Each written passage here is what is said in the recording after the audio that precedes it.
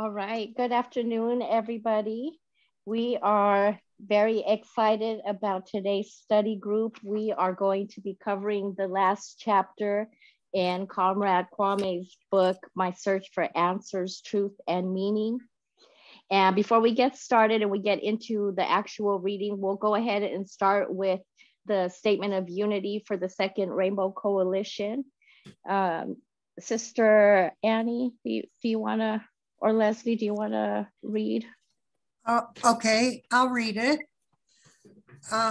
This is the preface to the Statement of Unity for the Second Rainbow Coalition. And I just will add that lots of different groups are part of it, but this is the document that is the glue that holds us all together.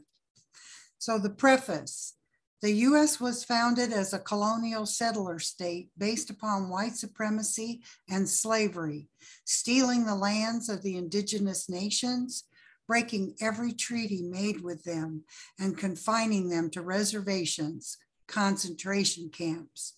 As the country became more powerful, the eagle sunk its claws into other nations, making war on Mexico and grabbing its northern territory, invading Cuba, Puerto Rico, Hawaii, and the Philippines, and either annexing them outright or making them colonies or neo-colonies.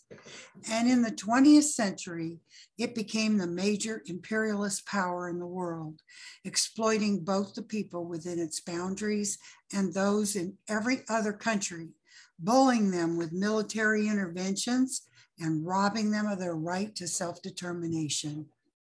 As Huey P. Newton stated, quote, "We have two enemies to fight, racism and capitalism.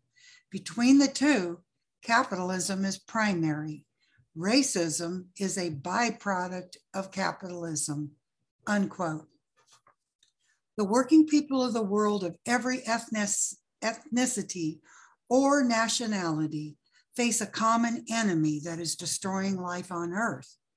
Our enemy is a small ruling class of property owners controlling most of the world's wealth and resources.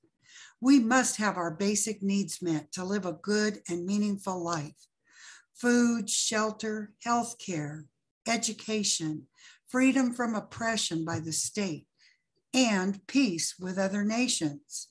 To obtain these essential things for life, we must have the power to see to it that the abundance that is available is shared equitably. Statement of Unity for the Second Rainbow Coalition. The legacy of the First Rainbow Coalition dates back to its founding on April 4th, 1969, by the original Black Panther Party, original Young Lords, and Young Patriots organization. A number of other organizations joined this coalition not too long afterwards, such as the American Indian Movement, Brown Berets, Rising Up Angry, the Red Guards, and others. Since the founding of the United States, the masses had developed a number of popular movements that came together to fight against the capitalist imperialist system in various ways around particular demands. Nevertheless, none had established a movement quite like the First Rainbow Coalition. This historic movement was the first of its kind that established a model of class struggle like no other.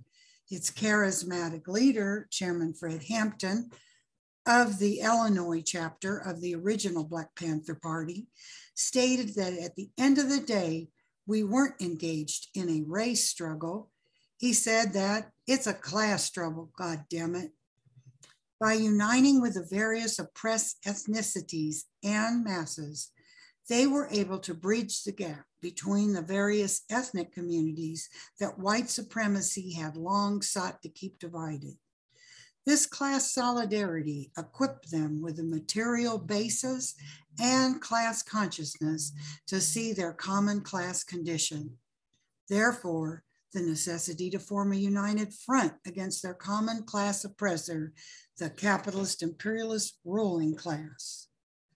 The ruling class viewed this as the greatest threat to their class rule and subsequently used the entire repressive forces of the state, police, courts, jails, prisons, and intelligence agencies, etc., in order to crush this emerging revolutionary socialist movement.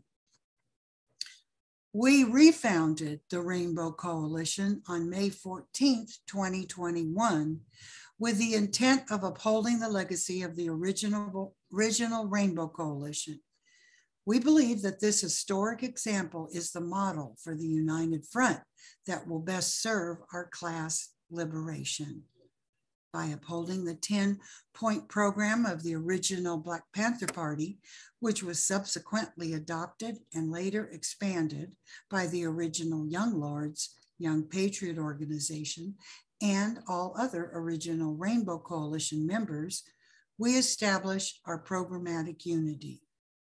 The 6 disciplinary rules that we uphold ties all organizations in our coalition to a common professional discipline. History has bestowed upon our generation a common class mission to fulfill. The representatives of the capitalist imperialist ruling class, represented by the Democratic Party and Republican Party, cannot liberate us. It is their class intention and interest to uphold our common class oppression. Therefore, it is only we, the oppressed masses of all ethnicities and nationalities, who must build the necessary class solidarity, class consciousness, organizational structures, and a united front that will ultimately liberate ourselves. This is what this second Rainbow Coalition is committed to. This is a historic mission we intend to fulfill. Dare to struggle, dare to win. All power to the people, boots on the ground. And all the members of the coalition, if I leave anything out, please go ahead and let me know. All right. The new African Black Panther Party, the White Panther Party, the Green Party of New Jersey, the Poor People's Army, La Mesa Nacional de Brown Berets, FURY, which stands for Feminist Uprising to Resist Inequality and Exploitation, NASO, North Alabama School for Organizers, New Era Young Lords, and the Guardian Rebellion. Did I get all of them? I believe so. Okay. I believe so, sis. All right. The 6 disciplinary rules. 1, members will conduct themselves in a manner to bring credit to the coalition and will treat others with respect and politeness. 2, members will be sober when on Rainbow Coalition business and will not engage in any criminal activity while a member. 3, no member will engage in violence except in the extremity of self-defense. 4, members will not gossip nor be divisive to the unity of the Second Rainbow Coalition.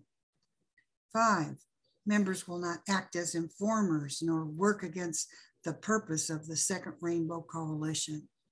6, nobody is authorized to speak for the Second Rainbow Coalition unless authorized to do so. All right. Thank you, sister, for reading that. You're welcome. Okay, so looks like we have, let's see, Alyssa, Johnny's on as well. Kwame's able to join us today, so we are super excited about that as well. And we'll go ahead and get started with the reading.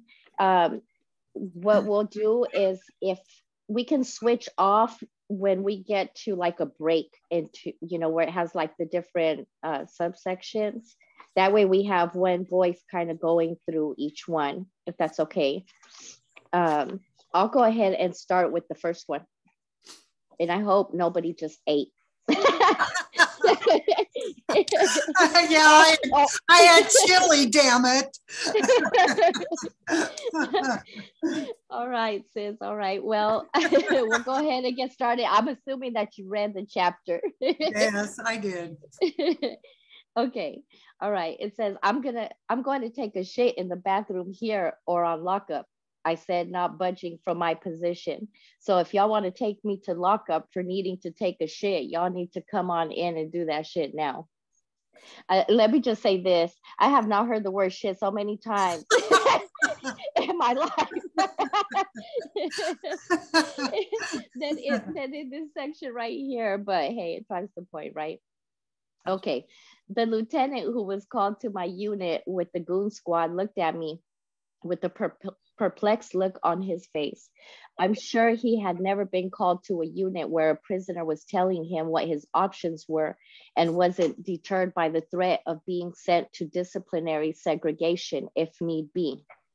We were on lockdown at the time when this particular standoff had occurred. Since I was being housed in the 6-man dormitory part of the cell house, our door always stayed unlocked. Everybody else was locked down in their cells and could only come out of their cells if the guard in the control pod electronically opened it. I had no intention of letting them put me in one of the cells at the facility because none of them had toilets or running water in them. If you needed to use the bathroom at that prison, you had to wait for one of the guards to come around and get them to open your door. So you could use the communal bathroom that sat in the middle of the cell house. A lot of times the guys who were locked in the cells would have to revert to pissing and shitting in a bag because either they couldn't hold it or none of the guards had done their walkthroughs. After they finished pissing or shitting in a bag, they would shove the bag under their cell door and empty out the contents when they got up in the morning. I thought that was the most unsanitary, dehumanizing shit ever. That's why anytime they would ask me if I wanted to move to a 2-man cell, I would decline. I couldn't see myself being in a cell where I would have to witness my cellie taking a shit in a bag or worse, having to do so myself. I liked the luxury of leaving out of my 6-man dorm area and could go take a piss or shit in the middle of the night anytime I wanted. Since we were on lockdown, we had to wait our turn, however. The guards had skipped over us and said they were going to start letting the guys upstairs use the bathroom first. To make matters worse, they told us that they were taking a short break before they even started running them.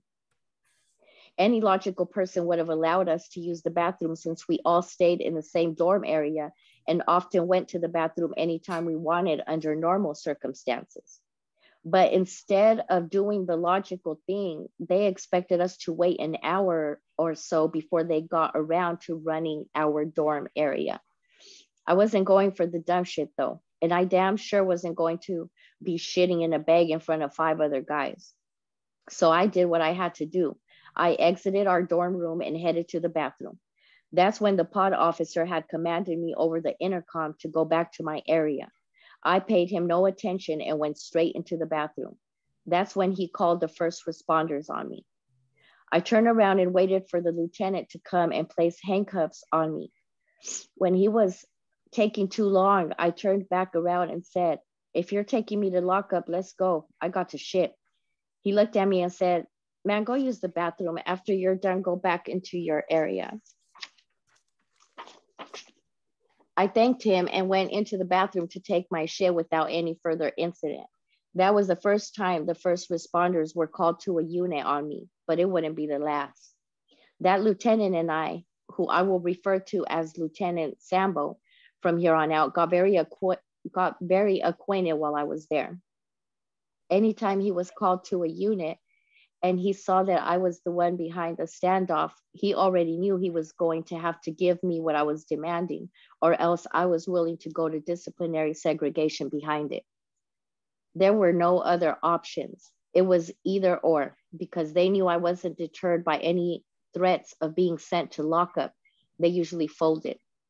After that incident, that set the tone for my last year in prison. I had made it up in my mind that my last few months in prison, I wasn't going to take shit from the guards. I had done most of my prison bit on disciplinary and administrative segregation units anyways.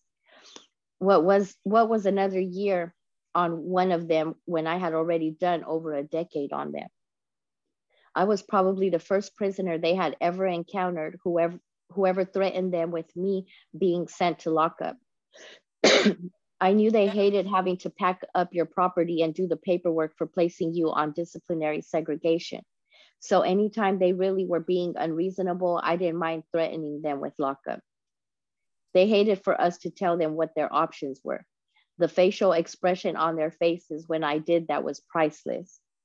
I took their main deterrent away before they even had a chance to use it against me. I was a complete enigma for most of the guards there, so they usually left me alone. The other prisoners thought I was crazy, but they respected the fact that I didn't take no shit from them, while most of them were quick to fold. So that's the first section there.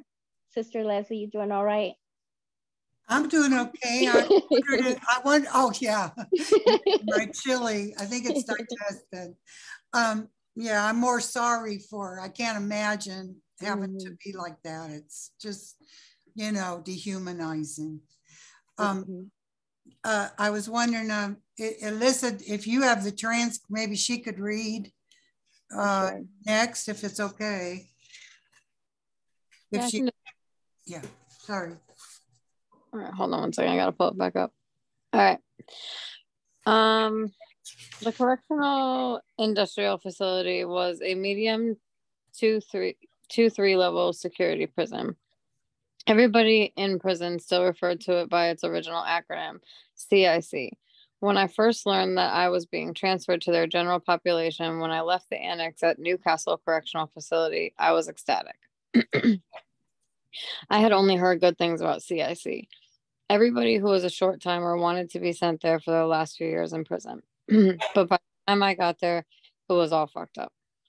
Nothing was like it had been in the 90s. I don't think the guys in maximum security prisons had gotten the quote-unquote updated memo about the facility, though. They had originally built the facility in '84 as a quote-unquote honor prison. If you were sent there, you were able to procure a real vocational training that you could use upon your release from prison. Since they feed all the other state prisons, they had a pig and cattle slaughterhouse, meat processing plant, creamery, bakery, and vegetable processing jobs you could acquire. By the time you finished your time, you would practically know how to run your own farm and survive on your own. By '98, they had gotten rid of their slaughterhouses. By 2008, they had gotten rid of everything else. In its place, they had privatized the food we ate at all the facilities and had brought in a brake refurbishing company. In order to work in the factory, you had to sign a waiver of liability form to prevent you from suing them if you got sick from the fumes and dust that came from repairing the old brake parts. They would pay those guys less than minimum wages. I had no intentions of working in another factory my whole time in prison. I viewed the exploitation that occurred in prison as true modern day slavery. Besides, when I learned that in order for you to work in that factory that you had to sign a waiver of liability, I knew they were breaking all kinds of health and safety rules. For the first several months at the facility, I refused to work any job. After a while, I decided to enroll in their business tech class primarily for the 3-month time. Did I say that right? Primarily for the 3-month time cut offered, but also because I figured that I would need some basic computer skills upon my release. The teacher we had for business tech class was cool. I think he truly wanted to help us learn. Most of us who had been down nearly 2 decades had never even heard about Microsoft Word or Excel. I got a chance to learn both of them, which came in handy when I got out and had to use Microsoft Word in order to write my autobiography. They had a few other programs at that facility that I thought were useful to the prison population. My favorite ones, which I didn't want to participate in myself, were the FIDO, Faith, Inmates, and Dogs Equal Opportunity, ICANN, Indiana Canine Assistance Incorporated, and 9 Lives program, Saving Cats. This was the first prison I had been to where they had dogs running around in the cell house with us. Michigan City would let people have cats too, but CIC's programs were more about saving the animals themselves. Some of the animals were being kept until they could be adopted by someone on the outside. Some of the dogs and cats had been in deplorable conditions before coming there, so that was a way to save them from being euthanized. The ICAM program was a program that trained dogs to assist disabled people. Once the dogs had finished their training, they would be given to a disabled person on the outside. I think those were actually great programs that they had there because I saw how much it helped guys deal with their prison time. The bond they would form with those animals was grounding for a lot of them. I didn't want to have to be in a cell with a dog without running water or a toilet, so I wasn't willing to enroll in any of those programs. I did enjoy interacting with the dogs from time to time. I hadn't been able to pet and play with an animal in over 17 years, so it was something I did enjoy at that facility. Most of the time, if I wasn't in business tech reading a book or watching TV, you could either find me in someone's cell kicking it with them or playing spades. After being on some form of lockdown for 8 years straight, it was different for me to be in general population where I could roam all over the day room nearly all day. They didn't lock down the cell house until 10 p.m. every night. They would pop all the doors around 5 a.m. each morning. For our 6-man dorm room, you can say that we were never really locked down like everybody else. Like I said, we would come and go even throughout the night. The day room was pretty huge. There were probably 30 cells on the top range and another 30 on the bottom. Each cell was double bunked. In the middle of the day room, there were about 8 tables that could seat up to 4 people at them, which were bolted to the ground. Directly in front of them was a huge TV that anyone in the day room could watch. Since everyone had their own personal TVs in the cells, most guys would mainly come out to socialize with others rather than watch TV. Right under the TV was a podium with a chair where the floor officer would sit and watch everything going on in the cell house. In the middle of the day room, on the top and bottom ranges, is where our 4 communal bathrooms were. Both the top and the bottom had 2 nice-sized ones. Anytime we needed to use a bathroom, take a private shower, or even smoke with other prisoners, we could go into the bathroom, which was out of view of the floor officer. I ran into a number of people who I had grown up with or did prison time with at other facilities. It was at CIC that I ran into Little John from my side of town. He and I had attended the same high school back in the day.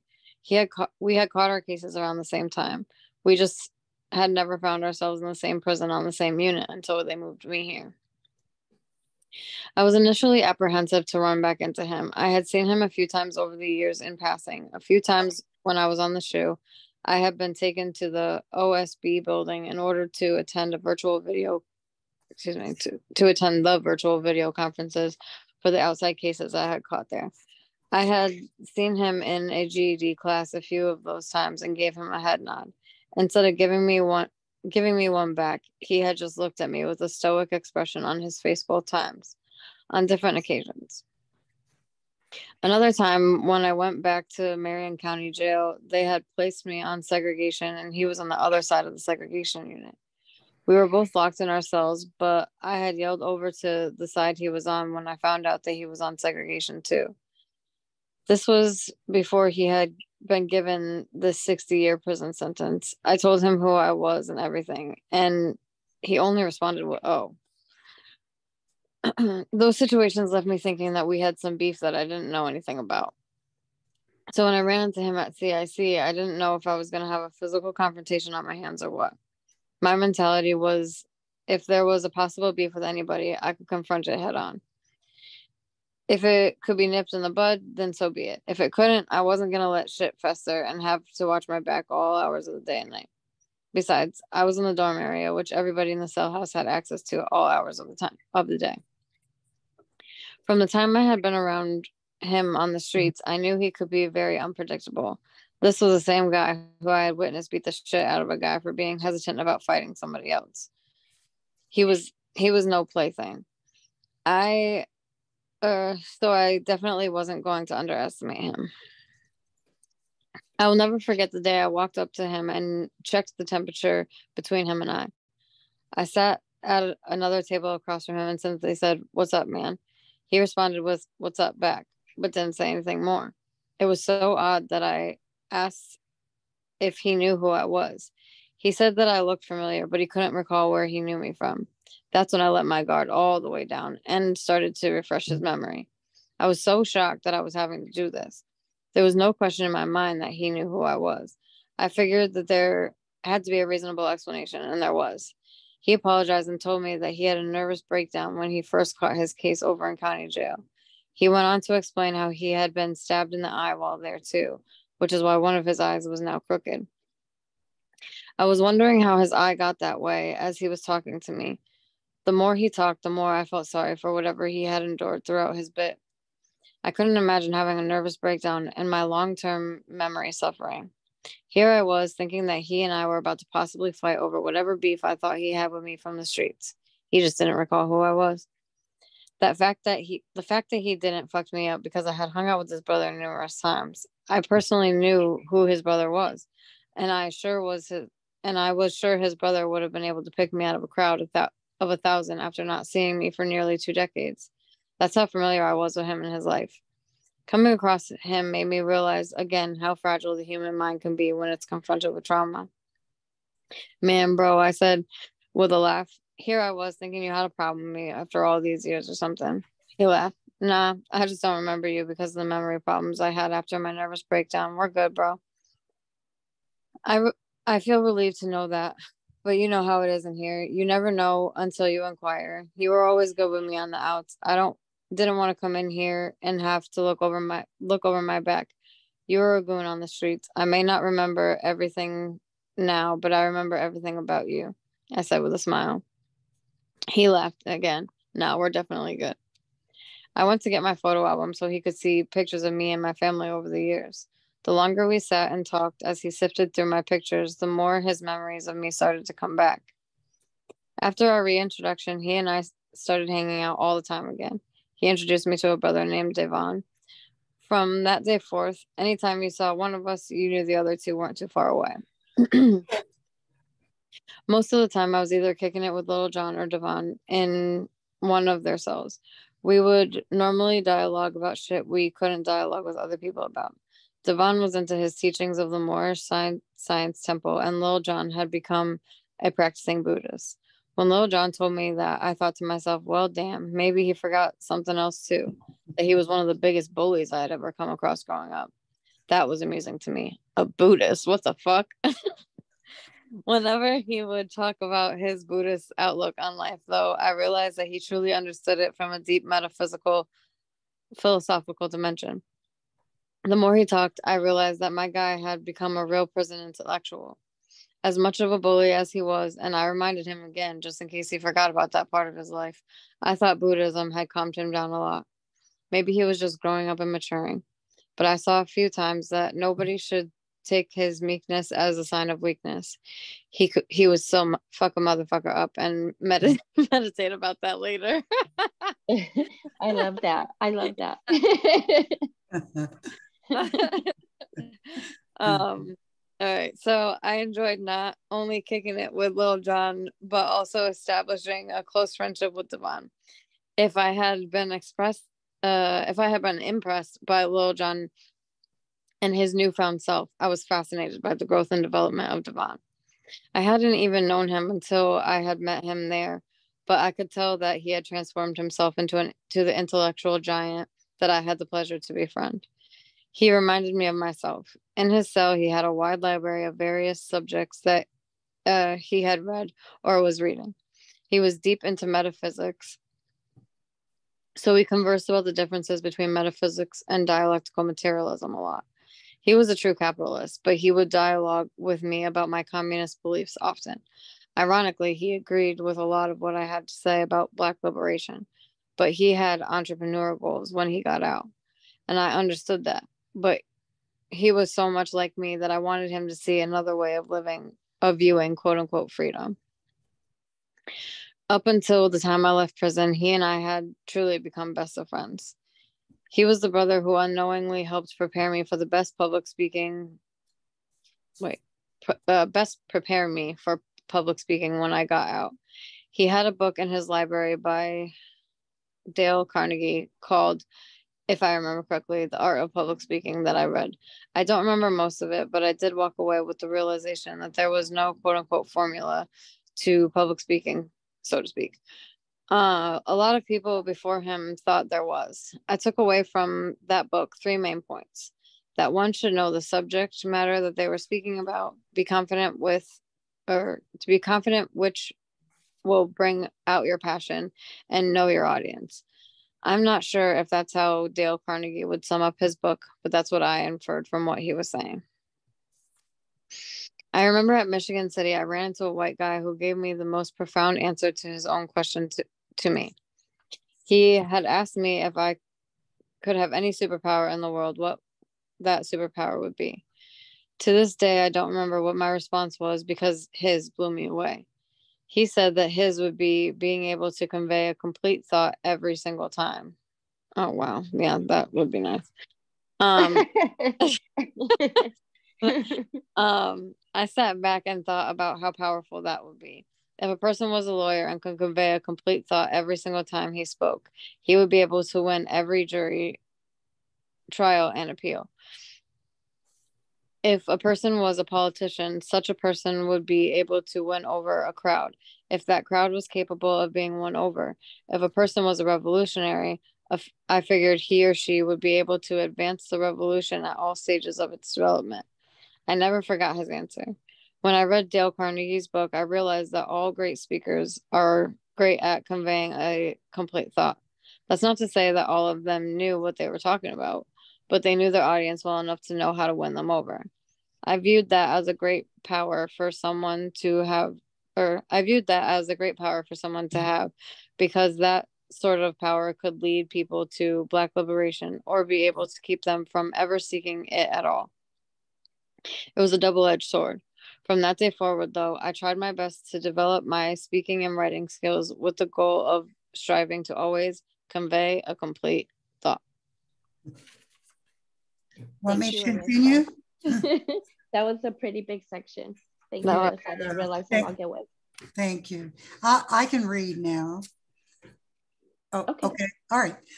Shortly after I had arrived at CIC, the facility was preparing to kick off their faith-based program. They had started moving guys into the C cell house on the side I was on and moving others to the other cell houses.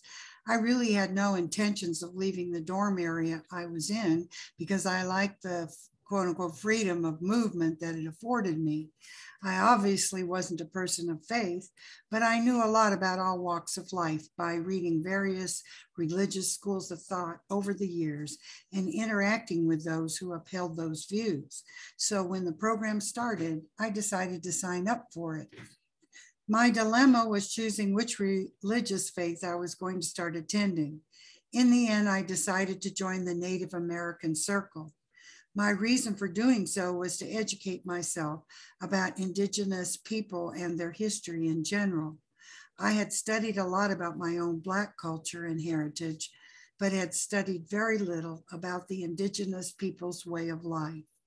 I had always admired the Indigenous people for their courageous resistance against their colonial subjugation. When I was little and used to play cowboys and Indians, I had always chosen the side of the Indians. I never wanted to be a cowboy. I wasn't conscious then, but I identified with the Indigenous people's struggle over the cowboys. I saw the Indigenous people as the real heroes who had fought against the white colonial settlers. As ironic as it may seem, when I started to attend the Native American Circle, I noticed that most of the people who attended it appeared to be white and of European descent. I always thought that was odd.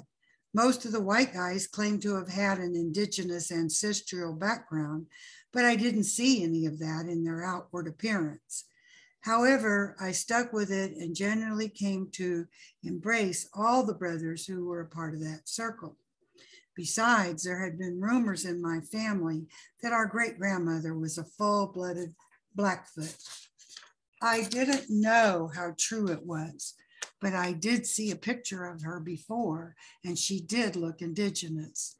Nevertheless, my cousin Courtney did a DNA ancestry .com type of investigation herself years later, and she told me there was no proof of us having any Blackfoot or any indigenous blood in us for that matter. Some of my aunts and uncles to this day still swear that we do. From my sister Nika's Ancestry.com results indicated that at least she doesn't have any in her. She's 70% West African. Of that 70%, she's mostly Nigerian. I figured that my results would be similar to hers if I took the same test. At the time, though, I assumed that my great-grandmother on my mom's side had been a Blackfoot.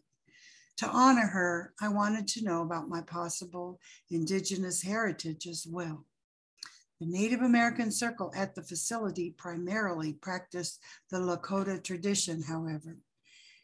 I was cool with that because I already had great admiration for all indigenous people. The first time I attended, I learned about the Lakota's main god, Wanka Tonka, the Great Mystery. We sang songs about him that really grew on me. For most of those guys to appear white, they had a lot of rhythm. Maybe they did have indigenous blood in them because they could hold a beat. One of the main leaders of the circle was a Black dude.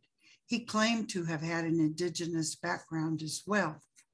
How serious he approached his faith, I truly believed he did. He was very knowledgeable about Lakota traditions. I loved hearing him speak about the significance of some of their teachings. I learned a lot from him. One of my favorite indigenous stories he told us was about the two wolves. This is the story. Let me tell you all the story about the two wolves, he said as we all sat quietly and listened. A Cherokee elder was teaching his young grandson about life. A fight is going to happen on inside me, he said to the boy. It is a terrible fight, and it is between two wolves. One is evil. He is anger, envy, sorrow, regret, greed, arrogance, self-pity, guilt, resentment, inferiority, lies, false pride, superiority, self-doubt, and ego. The other is good. He is joy, peace, love, hope, serenity, humility, kindness, benevolence, empathy, generosity, truth, compassion, and faith. This same fight is going on inside you and every other person too. The boy thought about it for a minute and then asked his grandfather, "Which wolf will win?" The elder simply replied, "The one you feed." I always like that story too. It was a short story, but it had a powerful message behind it. He would tell us more stories about various indigenous traditions, but he mostly told us Lakota ones. One of all the rituals we did, I enjoyed going outside and doing the smudge.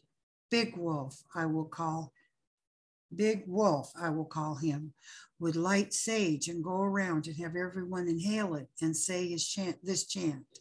I don't quite recall what we would all say, but the ritual was to cleanse ourselves while sending our prayers up to the Great Mystery on the smoke that emitted from it as the sage burned.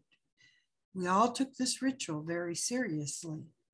Everybody stood in a circle very quietly and waited their turn. Anytime we didn't get a chance to go out and smudge due to security reasons, or we ran out of time to do so, some of the guys felt that their bad week was due to them not getting a chance to cleanse themselves of that negative energy.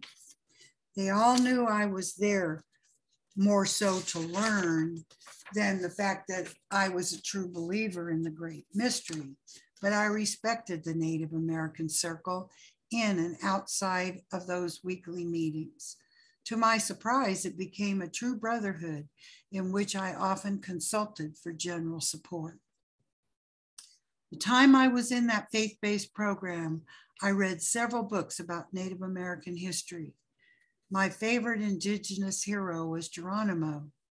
I read his autobiography and admired him greatly. I was a little disappointed when I learned that he had been captured and ended up converting to Christianity. It seemed to me that he just wanted to be at peace in his remaining years, so he did what he thought he had to do to keep the white settlers from seeing him as a threat. I understood that, but I had expected him to have been resistant to the very end.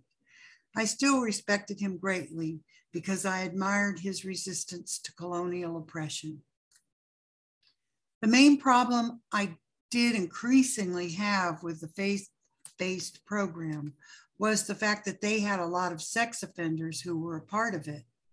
I would say that over half of the guys who had moved to C Cell House were child molesters and rapists, two groups of prisoners I had persecuted at times in prison. Luckily for me, sex offenders couldn't be housed in the 6-man dorm area I stayed in. I had made it a rule that no sex offenders would be allowed in our area for any reason. I told the 5 other guys in that room with me that. It was only a matter of time before I caught one in there. I grabbed his arm and escorted him out like a child and told him that I better not catch him in our dorm area again. I didn't last too long in the faith-based program. All the child molesters started writing snitch notes on me, so they eventually kicked me out. Thank you, sis. I'll go ahead and read that last section. My last day in prison should have been my 4th day on the streets free. The night before, I called home and spoke with my mom. She had informed me that I was supposed to have been out the Friday that had passed. It was Monday.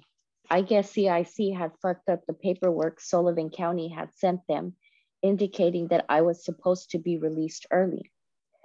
I had gone to court a few weeks before and petitioned the court to modify my sentence. Since I served all my time on my bank robbery, I have flipped over to the battery case, and I had caught against Sergeant Ash when I first came down.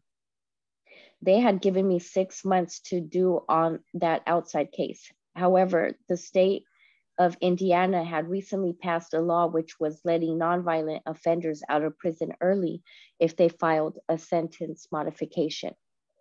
Well, I filed one, and the judge on my battery case, which was a new judge, modified my sentence and placed me on house arrest for my last 3 months instead of having to serve it out in prison. The fact that they had fucked up my paperwork at Newcastle wasn't my problem. When I got off the phone with my mom the day before, her last words to me was, "Don't do anything stupid that could get you more time." She knew me better than to tell me that. They had brought that bottle of beer. CIC had me all the way fucked up. I told her to be at the prison by 12 in the afternoon. I will be out for sure by then. The next day, I approached 3 different sergeants a few hours apart and told them all the same thing. "I'm not trying to cause y'all any problems, but I was supposed to have gone home Friday. Today is Tuesday. If I'm not out of here by 12 p.m., I'm going to lock this prison down." They all looked at me like I was crazy and said they would see what they could do. I gave them my name and DOC number and waited. I was so angry, but also so restless that the time seemed to tick by so slowly. When lunchtime rolled around, I don't even think I ate my tray. I walked back to the cell house afterwards, thinking about ways I would lock down the prison if I wasn't out in the next 2 hours. My solution to my dilemma was walking towards the same cell house I was headed towards, Lieutenant Sambo. I cut him off and cut straight to the chase. "How's it going, Miller?" Lieutenant Sambo asked. "Man, look," I said, not wasting any time. "I was supposed to have gotten out this Friday that just passed. Today is Tuesday. I've been down 18 years and I've served my time. You know me, I'm not trying to cause any problems. But if I'm not out of this prison in the next 2 hours, I'm going to lock this motherfucking prison down." He knew I wasn't playing. He had been called to several cell houses in regards to me. He knew I didn't make idle threats. Lieutenant Samba was definitely a house nigga and would be on bullshit with all the other prisoners. But he never figured out how to deal with me ever since he had folded to my demands and let me take that shit on lockdown. What cell house are you in, Miller? He said with a stutter. In the same cell house with you, I said. He should have known that. Oh, okay, he responded. Let's go to my office and see what's going on. I followed him to the cell house and went into the office with him. He picked up the phone and called the classification department. I stood and listened to his conversation, knowing if they didn't get this shit straight soon, I was going to have to resort to drastic measures. Oh, okay, he said, speaking to someone on the other end of the line. So he's getting out today? He turned to me and said, they said you're getting out today. I just smiled, knowing that these long, agonizing years in prison were finally over. Okay, you said his mom is right there next to you and to tell him not to do anything crazy? I immediately left the office and went and packed up all my stuff. I said all my goodbyes to everybody who were associates of mine and headed to the administration building. When I got there, I had to pass through several lock gates before reaching the release area. It was there that I was greeted by a guard who handed me the black hoodie, black jogging pants, and black pair of Nikes my mom had brought me to change into. I felt relieved that this chapter of my life was drawing to an end. The 18 long years I had served in the various prisons in Indiana hadn't been about rehabilitation at all. They were just warehousing us till our release dates. If you wanted to better yourself, your transformation was entirely up to you. When I read Fred Hampton Sr.'s speech the first time I went to the SHU, I didn't realize that it was going to be a crossroads that would take me down a new path with my life, a revolutionary path. I didn't know how and when I was going to join the revolution, but there was no question in my mind that I was going to when I got off probation. The quote by Frantz Fanon was the reminder that was etched down the side of my rib cage. It read, every generation must out of relative obscurity discover its mission, fulfill it or betray it. I was definitely one of the wretched of the earth that Frantz Fanon was talking about. In order to achieve Black liberation, I realized that our generation had to pick up where the original Black Panther Party left off. But this time we were going to have to see it to its completion. So no other generation would have to suffer the aimlessness and the hopelessness that many of us had experienced. The dictatorship of the proletariat was the means by which we could achieve this. Fred Hampton Sr.'s Rainbow Coalition was the model for it. I had adopted the name Kwame Shakur as my revolutionary name the last time I was on the SHU. I never went by it in prison since everyone already knew me by Day Day. However, I knew Day Day had died in me, and Kwame Shakur was the new emerging chapter in my life that I would soon embrace. Kwame for me represented not only self-education, perseverance, and meaning, but Kwame Che Shakur stood for resistance, just like Kwame Nkrumah, Ernesto Che Guevara, and Assata Shakur. I realized that resisting my oppression was the only way I could truly maintain my human dignity and sanity at the same time. It was necessary to read books and develop theory, but like all Marxist, Leninist, Maoists before me, I recognized that it was through our practice of it that we would ever find liberation, true self-determination, and meaning. As I walked out the front door of the prison with my mom and sister Nikki on March 1st, 2016, I thought about turning around and sticking up my middle finger, but decided against it. There was nothing left to prove. My real struggle lied ahead of me. Prison had only prepared me to face it and fulfill the historical mission it had given us. And that is the end of the last chapter, chapter 22, and also the ending of the book. We have the epilogue after this, but in terms of the book itself, this is it here. So I'll open up the floor just to give people the opportunity to share their thoughts, questions. Well, I just want to point out, I think, Kwame, this is an anniversary, right? Mm-hmm. March 1st. Or March 6th, excuse me. Yeah, I didn't even realize that. That's right. Yeah, March 1st. 7 years. when I read that, and I thought, that's not really very long, you know, right, for you to have been liberated. Yeah. But we're glad you're with us. Absolutely. I'm glad to be out here and boots on the ground with y'all. And I like how it ended and where I'm at in my life now. You know what I mean? Right. Absolutely.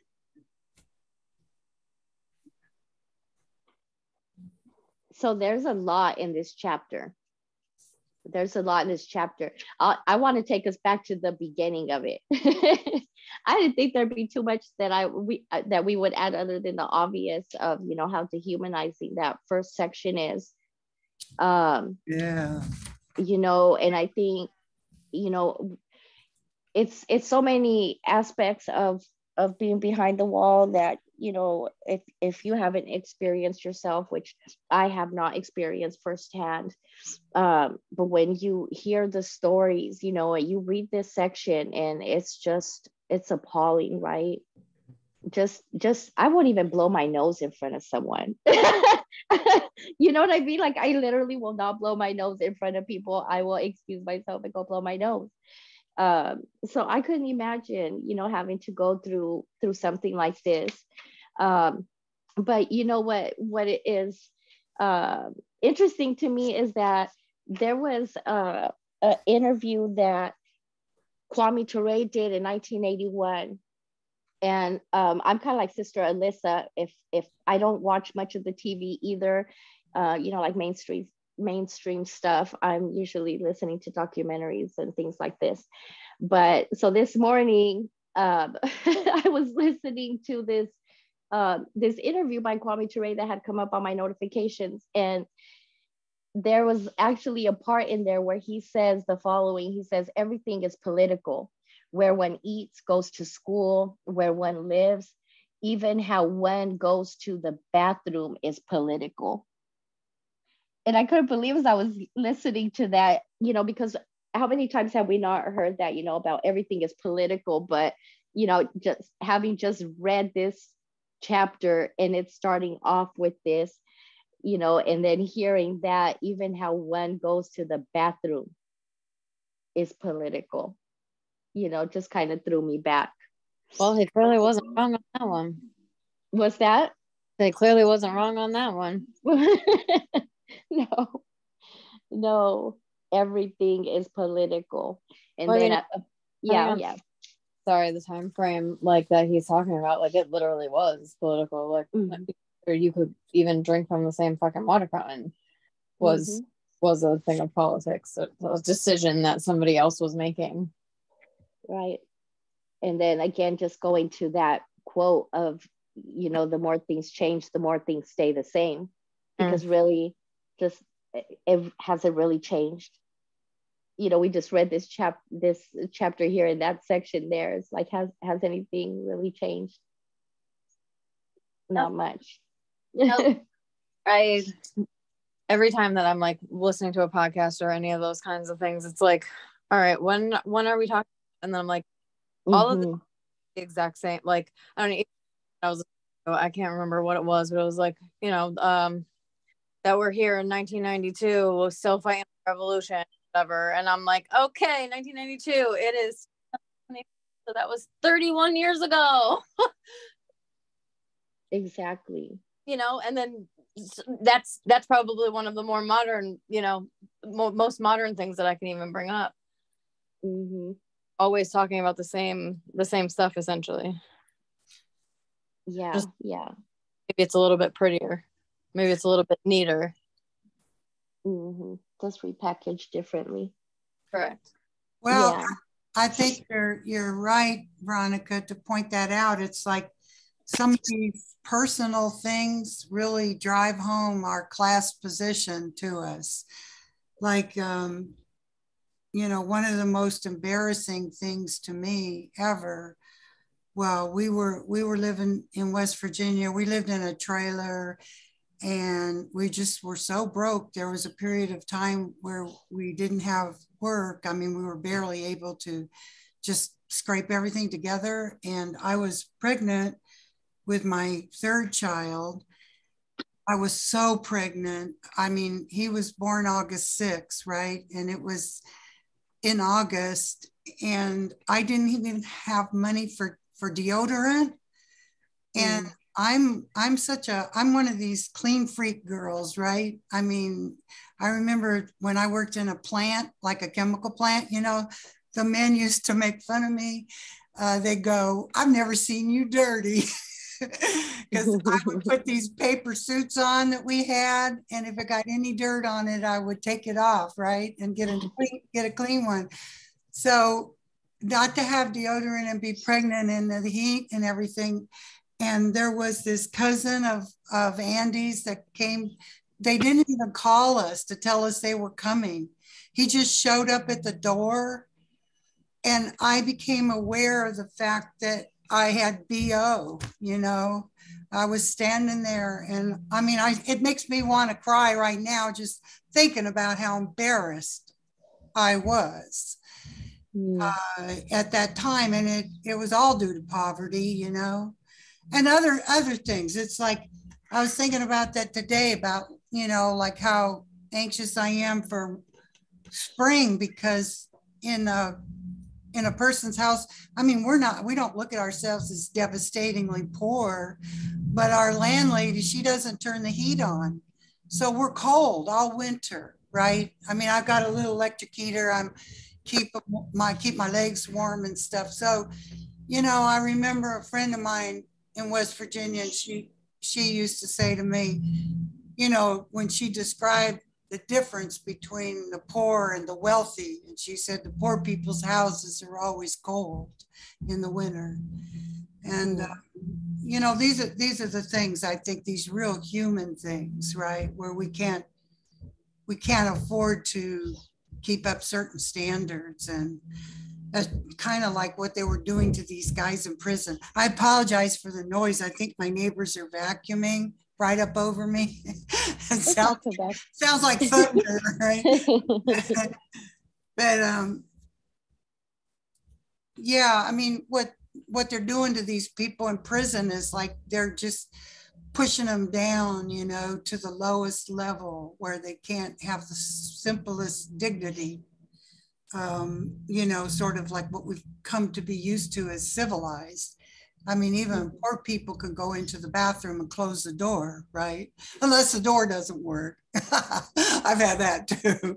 But, you know, it's just really brings it home how barbaric this system is, you know. And like, if you look at the situation, like, well, I mean, look at those kids, children and families on the border, right, that they have imprisoned, and, you know, having to lay around on this cold cement with these silver blankets, you know, that they throw to them. I mean, they're trying to get people used to the idea that it's okay to treat human beings like animals, and that we're supposed to be glad that at least they are feeding them and letting them have a silver blanket, that this is supposed to be humane treatment. And I mean, I was so happy to see people go down to the border, and, you know, like these church groups and these Jewish women who went down there, you know, with their signs, "Never again," because it's like Nazis. It's like the stuff you see in concentration camps, right? And this is going on right here. I mean, we've had Second Rainbow people bring this to light here in Chicago, that there are children locked up in houses. They're these children of immigrants without papers, and they have got them imprisoned in these houses here in Chicago. I mean, you don't even know where they are. And these organizations like Heartland and, you know, these nonprofits are people who are going around like they're such a, you know, they're liberal groups, they're so good, they do good, etc. They're the ones responsible for this. So these things are creeping in to the society, you know, at all levels. And I think it's, well, I was really glad to see that our Rainbow group was out there exposing this. That's all. Absolutely, sis. And you know, it brings to my mind, you know, certain things, you know, like you were mentioning with the anniversary date. It wasn't too long ago, you know, what Brother Kwame is describing here. And even to this date, there are things that are still happening. I'm sure that none of this has changed that he's described throughout the whole book, right? You know, I think it was the last chapter where it talked about people being left in the shower. They go in to take a shower and they be left there for hours, 14 hours into a new day in the shower, you know. People sleeping on the floor, you know, where I think, again, those of us who have never had that experience or have known somebody who has been incarcerated, and being able to hear the stories of the conditions, is that, you know, we just may naively assume some or visualize what this looks like. But in the second section, and I don't know, Brother Kwame, if you want to elaborate more on this medium 2-3 level security and what that means. I think it's a combination, if I'm not mistaken, of what would be, you know, some cells and then open dorm style. Is that what the 2-3 level security would be? Yeah, well, this prison was unique in its own right. The cells, like I said, I've never been to a prison where it didn't have running water and a toilet in the cell. You know what I mean? Just think about that. Like, if a CO don't come around and let you out to use the bathroom, you got to use it in a bag. You know what I mean? Piss and shit in a bag while your cellmate is in there. You know what I mean? That's humiliating. And then you shove it under the door so you can get it when they roll the doors again for breakfast and stuff, and you empty out all the contents and the toilet. Like what type of inhumane stuff is that? You know what I mean? And this, luckily, they had a dorm area that I was sent to that was, like I said, inside the cell house. That was his own little area, but it was a part of the day room where we could go in and out all day, all night, all day, you know what I mean, and use the bathroom anytime we want. The counselor was trying to get me to go get a cell when the cell opened up, but I was like, hell no, I'm staying right here. Why would I want to go in there? And I got to ask to use the bathroom, and I'm seeing all these other dudes shit and piss in a bag and shove it under the door. Like, hell no, I stay here and be able to use the bathroom whenever I want. And it just so happened that when I got there, though, it was a lockdown, and they just bypassed us and figured, we can hold it for another hour. You know what I mean? I'm like, man, hell no, I'm not going to hold this. Like, my door is open. I'm about to go out there and use the bathroom. What you mean? You know what I mean? So, yeah, and it's still going on to this day. The last person that hit me up from CIC, it's still like that. Like, they still don't got toilets and running water. And it's been like that for years. You know what I mean? And, yeah, I think people out here need to know about that stuff. You know what I mean? I'm pretty sure that's some type of Eighth Amendment cruel and unusual punishment violation. You know what I mean? That they committing on them brothers in there. You know what I mean? So yeah, I wanted to point those conditions out so people will see how like we're put in situations that normal people out here be like, why did he snap out? Well, shit, you use the bathroom anytime you want, right? You know what I mean? Like, nobody wants to be in those type of conditions. Nobody wants to be humiliated like that. You know what I mean? And I think one of the things this chapter points out too is that, like, the closer and closer I got to getting out, the more and more I was more aggressive against them, because now all these years y'all kept me on lockdown, and now I'm around y'all. Like, I'm not going for this bullshit no more. I did so much lockup time. You can't even threaten me with lockup. I'm gonna threaten you first. You know what I mean? I'm gonna threaten you first, and then when I threaten you first, you gonna look so stupid that you like, nah, I'm not gonna send him to lock up. You know what I mean?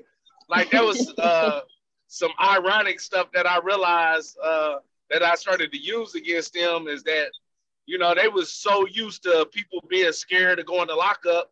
But a person that did over 10 years on lockup out of 18 years, y'all took the fear of lockup out of me a long time ago. You know what I mean? So you realize you can't do nothing to me. You know what I mean? You already did the worst you could ever do to me. So now I'm like in this free zone where I can do, as long as I was in the right, I was able to get a lot of stuff done that other people that they would just disregard their civil liberties, their privileges, or whatever in there, and they would run all over them dudes. But for me, they treated me different, because they was like, well, this is a dude. We can't even scare him with lockup. He's scared. He starts shooting off and threatening us with lockup first. You know what I mean? Like, that was so unpredictable for them. So they pretty much left me alone. But I also wanted to include in this chapter how, like, I was like this all the way to my last day, literally in prison. You know what I mean? Like, I was supposed to go home 5 days earlier. I find out that I wasn't told about. You know what I mean? And to my last day, I was like, look, I will shut down this whole motherfucking prison if y'all don't let me out of here. You know what I mean? But I knew I was in the right. Like, y'all in the wrong. I've been in here 5 days past my out date. You know what I mean? So y'all know y'all gotta get this right. So me taking an extreme measure like that, I knew would get me some results and stuff. You know what I mean? But the main thing is showing that in order for people to maintain their human sanity and dignity, you have to resist. Like, that's one thing I concluded that chapter with. That's what kept me sane, where I saw other people go, like, lose their mind, literally lose their mind. I talked about that on several occasions. People lost their mind. But I think that was one thing that fortified my mind, inoculated my mind, is that I always resisted. Always resisted. I never succumbed to all the dehumanization. Like, I always stood up for myself and everybody else around me. And I think that's a lesson that we can learn out here. We got to keep on resisting. We cannot succumb, or we just going to become hopeless, and we going to start to deteriorate mentally, physically, socially, culturally, all the way around the board. Right. Brother, I've heard this notion that there's a difference between a convict and an inmate. Have you heard that? Yeah, convict, for people that's been in prison, an inmate is a person that's just like goes along with the process. Goes along to get along. Yeah, and a lot of the inmates, they will go against even the prison population to get privileges, not go to lockup.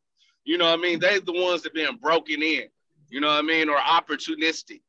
But the convicts, we use that word very, very seldomly in prison, because it's hard to come across convicts nowadays. And that's so ironic, because when I first came down, it was a lot more of them.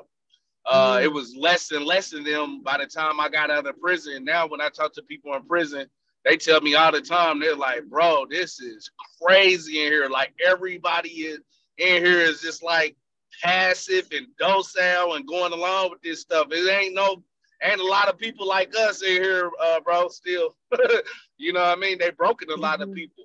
But convict was the person that stood up for all the prisoners. A convict was willing to go to lockup like that guy, Kitty, that witnessed that brother get killed in Wabash Valley Correctional Facility when I first came down. He went to lock up for a whole year because he wouldn't go along with the program. That was the way to show them, okay, since we can't break you and make you go along with the cover up, then we'll just send you to lock up for a whole year.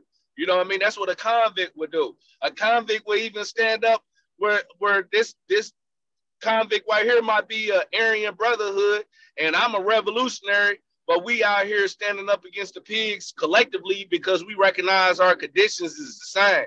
You know what I mean? It was a lot of those convicts as well, and we distinguished that. This is a white supremacist that realized, look, we under the same conditions, and we got to fight together. You know what I'm saying? We might not agree ideologically. Outside of these prison walls, we might be the complete opposition. But in here, we got to fight and stand up together. You know what I'm saying? That's what a convict was. And we made those distinctions in there. But we rarely use that word convict in there because, you know, a lot of people, you use it and then you'll find out something happened. Now they already like copping deuces and going against everybody. Like, damn, I thought you was a convict, my brother. You know what I mean? Right. So to be called a convict was really a sign of the highest respect from some of the other prisoners in there. And few people ever got that title attached to their name by someone. Veronica, I noticed we got 3 people with their hands up. Oh, okay. Yes, thank you for pointing that out, Sid. Oh, it's okay. All right, who we got? Oh, you can't see. It's Shamako, Zombie, and Sister Anna. Okay. I think Shamako was first. Okay, Brother Shamako, how you doing, brother? You guys hear me? Yeah. Yep. First off, my apologies. I'm helping my wife move, as you can see. All the stuff. Fun stuff.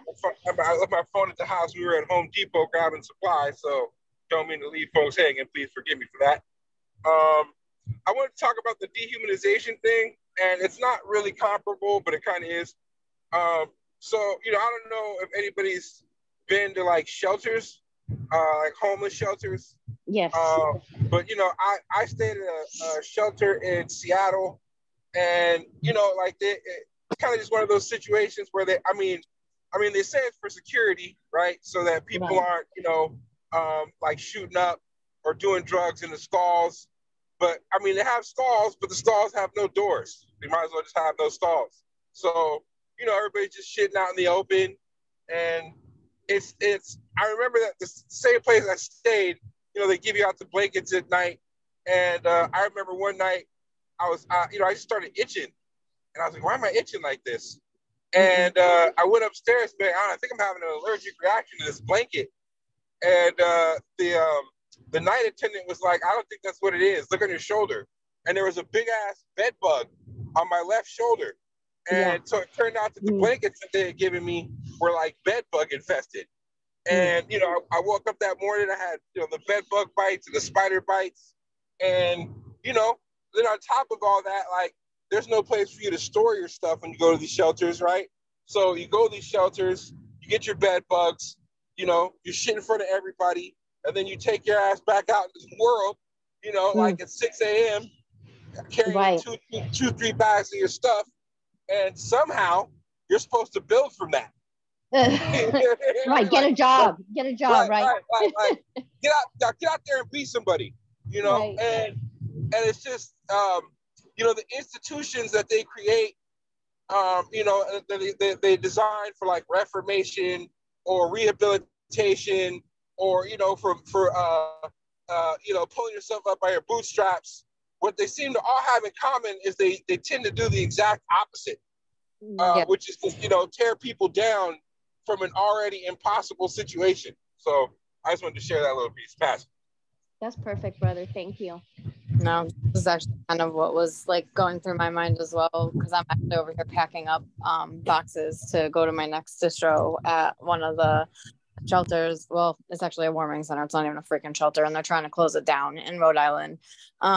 It's the same thing. They have porta potties outside. They have, well, originally it was supposed to be like an actual shelter, 350 beds, blah, blah, blah. There's 50 cots. And, you know, people literally choosing to sleep in their cars, but at least they have a parking lot, you know, to feel somewhat safe in or whatever. There is bathrooms inside, but you can't use them. Only the staff can use them. You're only allowed to change your clothes on certain hours of the day. And like Shamako, like these people I don't think that they necessarily have to get out at a certain time. And they do have somewhere that they can store it, luckily, in this circumstance. But like, say they have an accident or they get wet or whatever the case may be, they have to sit in their shit for however long until that hour, until the door. It's like, what kind of benefit is, I mean, and these people, and it's really sad to see, because like I'm sitting there like getting fired up for them while I'm talking to them, and they're like, yeah, but we're really grateful that they even have this place open and stuff like that. And I'm like, but that's sick shit. Like they're giving you scraps, and basically like you have to be thankful because you're not literally outside. But, and it's wild too, like one of the guys that I was talking to is a veteran who was stationed at the armory that he is living at as a homeless man at like 70 years old. Like, that's gross. Okay, I'm done. Yeah, completely heartbreaking. We have Sister Anna and Zombie also have their hands up. I'm not sure who was first. Sister Zombie, would you like to go ahead, and you want me to wait, or you want me to go ahead? It doesn't matter. It doesn't matter. They, Alyssa and Shamako kind of touched on what I wanted to talk about too. So, I mean, if you want me to put my 2 cents in, or if you want to go, that's fine. Yeah, I'm afraid that I'm gonna signal out again. All right, but you go. First of all, thank you, humbly. I just want to first say, Brother Kwame, it took a very strong person to write about your life story. And it's a story that will, of course, help us to grow.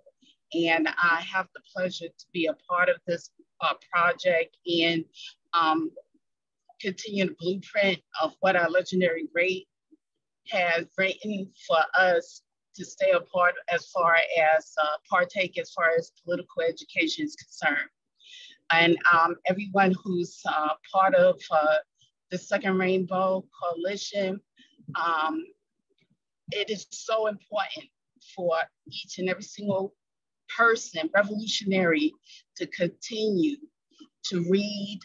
This is a safe place for you to grow as a revolutionary and to build your confidence in reading and reading out loud. There's some people that I came across who don't like to read, and I can understand that.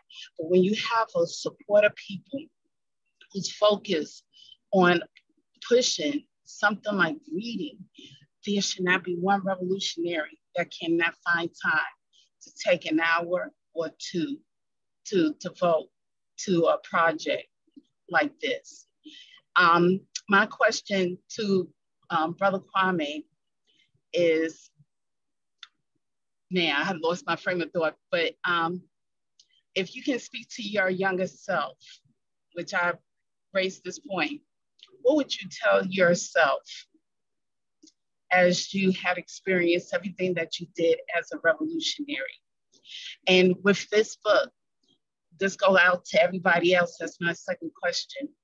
How has this book have grown or enhanced your path as far as in the journey as a revolutionary? Black Power. Thank you, Sister Anna. That's a good question. I would tell my my younger self to read this book because I'm talking to him. I'm talking to him. Like this was a healing process for me. You know what I mean? Where life was aimless at a lot of times. I felt hopeless. I felt suicidal. I felt angry. You didn't want to say I felt a lack of meaning. You know what I mean, in my life. And I wrote this book for people like me, you know, to show like, hey, it might look bleak right now, but it's actually answers to a lot of the stuff that you're seeking. It's actually a different way of life that you can go about your life than what you're currently doing. It's different relationships that you can build with people that, like, I look at everyone on here is people I could reach out to. You know what I mean? And if I needed just like someone just to talk to about anything I'm going through or different things I'm needing advice on, I feel like I can call upon every single person that's on this call right now. And there's a lot that's not on this call, and I feel the same way about them. You know what I mean? And that means a lot to me, you know what I mean, to have these type of relationships. So that's one of the things I would say. But beyond saying, as to telling my younger self to pick up this one book. Y'all remember when I talked about that in the former chapters when my guy buddy was trying to get me to read. He was like, and I was like, well, look, man, I'm gonna read this one book. And after I get done with this one book, I'm not gonna read none of these conscious books no more. So stop coming at me like that. But I think if my younger self would have picked up this one book, I would have hit a chord with him. You know what I mean? But I would, beyond that, I would say, I would tell him to keep searching, man. Keep searching. Like, pick up a book and you don't have to be a conscious book to start off. Just start off with something that sparks your interest and let your interest take you to answer some of these questions that you're frustrated with. You know what I mean? I would tell him that your rebel spirit that you have, keep that. Don't ever lose that. That's going to get you through some of the hardest times in your life. Keep that. You know what I mean? That's going to actually help you become the person that you need to become and the contribution that you're going to make to your generation. That fighting spirit is going to give a lot of encouragement and motivation and inspiration to other people to keep on struggling, to keep on resisting. You know what I mean? I would have told him to learn about the Black Panther Party. I think if you pick up hey, just if you don't want to read this book, check out YouTube about channels about the Black Panther Party, documentaries, Rainbow Coalition. Check out some of Fred Hampton's speeches. I think all those would have gave me put me on a trajectory to where I became a revolutionary eventually. You know what I mean? But yeah, that's what I would tell my younger self. And I think that's a good question because that really is like how we talk to other people out here in society. Everyone has to be reached differently. Like no one can be reached the same. But that's part of the self-reflection that's necessary when we reach out to other people. Remember where you was at one time in your life. You know what I mean? Everybody ain't gonna read that book. Everybody ain't gonna want to look at what you're talking about from a logical standpoint. Some people still living it, got bitterness and trauma and stuff that they're affected by. You know what I mean? Remember when you was at that time, you know what I mean? And I think it helped us reach a lot of these people that's suffering to overcome those and get on the same revolutionary path that we're on now. Absolutely. Absolutely. I thank you again. So my second question that I just want to also raise to everybody that's on the panel, which I thank you all for your commitment, your dedication to this project. And it just shows your persistency and how consistent you are as a revolutionary. What would you say on how this book had uplift you or help you along your journey as a revolutionary? This is to anyone.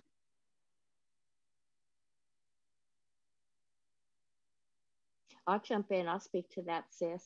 But I do want to acknowledge we did have a few comments. Maybe we can come right back to that question, sis, if Sure. you don't mind. Just because I think I just don't want to leave anyone out. We had Zombie. Did you still have a comment?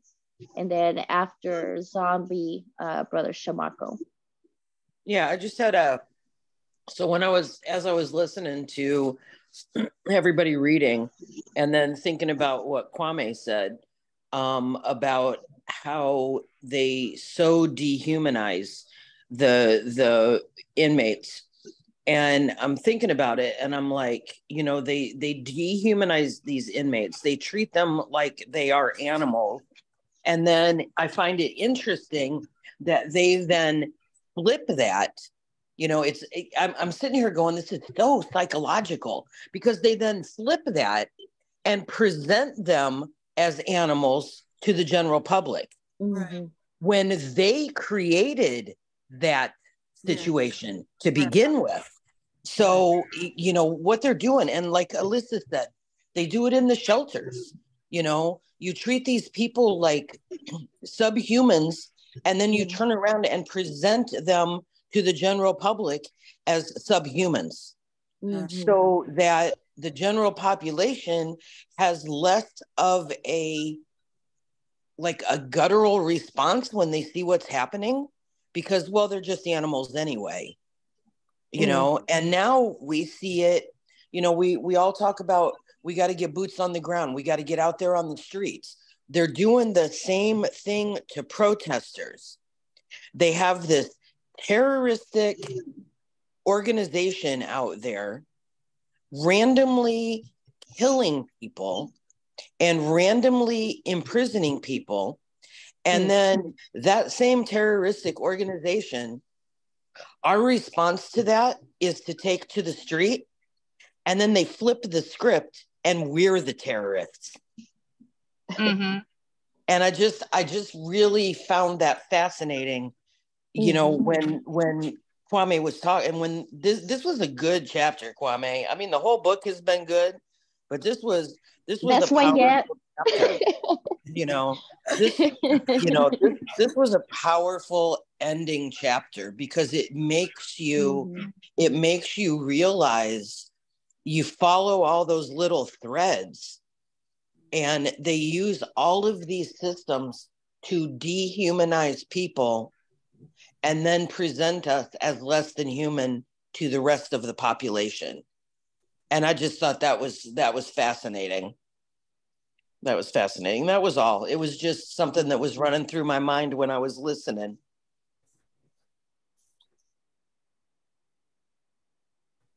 Absolutely. Brother Shamako, you're up next. Yeah, so I'm going to do three things real quick. So one is, in response to Sister Anna's question, I think one of the things that's been really, I don't know, this is kind of overly simple, but just cool to experience in this book is, I don't feel like, and I mean, I don't feel like there are a lot of revolutionary authors from our generation. Right. I feel like there's a lot of political authors. Yes. But I don't feel like there's a lot of revolutionary authors. And a lot of the experiences you shared, just like the regular ones, just like the stuff with the homies and like basketball, and you know, like my cousin's named Devon and my sister's named Nikki. You know what I mean? Like I felt this book personally. You know what I'm saying? So I'll start with that. So, and then I have a question for Kwame, and I have a question for everybody. So the question for Kwame is, looking back on the book process itself, if there is something you could do differently, or if there's advice you could give to an author or a potential author thinking about writing a book, what would it be? And then for everybody, since we're talking about dehumanization as a problem, what does everybody feel like their personal and our collective response to dehumanization should be? Pass. Excellent. That was a good question, comrade. I want to say to you and Zombie, I really appreciate that. I like hearing that from y'all makes me feel like the reason I wrote this book is being recognized. Like, I wanted to write as a revolutionary for our generation, not just a political person or anything. And I wanted to talk about a condition that is, I don't see a lot of books talking about prison, like really what's going on inside prison. Why the prison liberation movement is critical to the revolutionary movement. And so I'm honored that y'all really took a lot out of this book. It was inspiring. It was motivating. One of the things that I say I will, if I had to do this over, I would have put one other thing in here politically. And I speak about this a lot anyway, so it's not like somebody's not going to get this from other sources of where I spoke about this. But I would have talked about the origin of white supremacy with the Bacon Rebellion and how they utilize that to divide our class.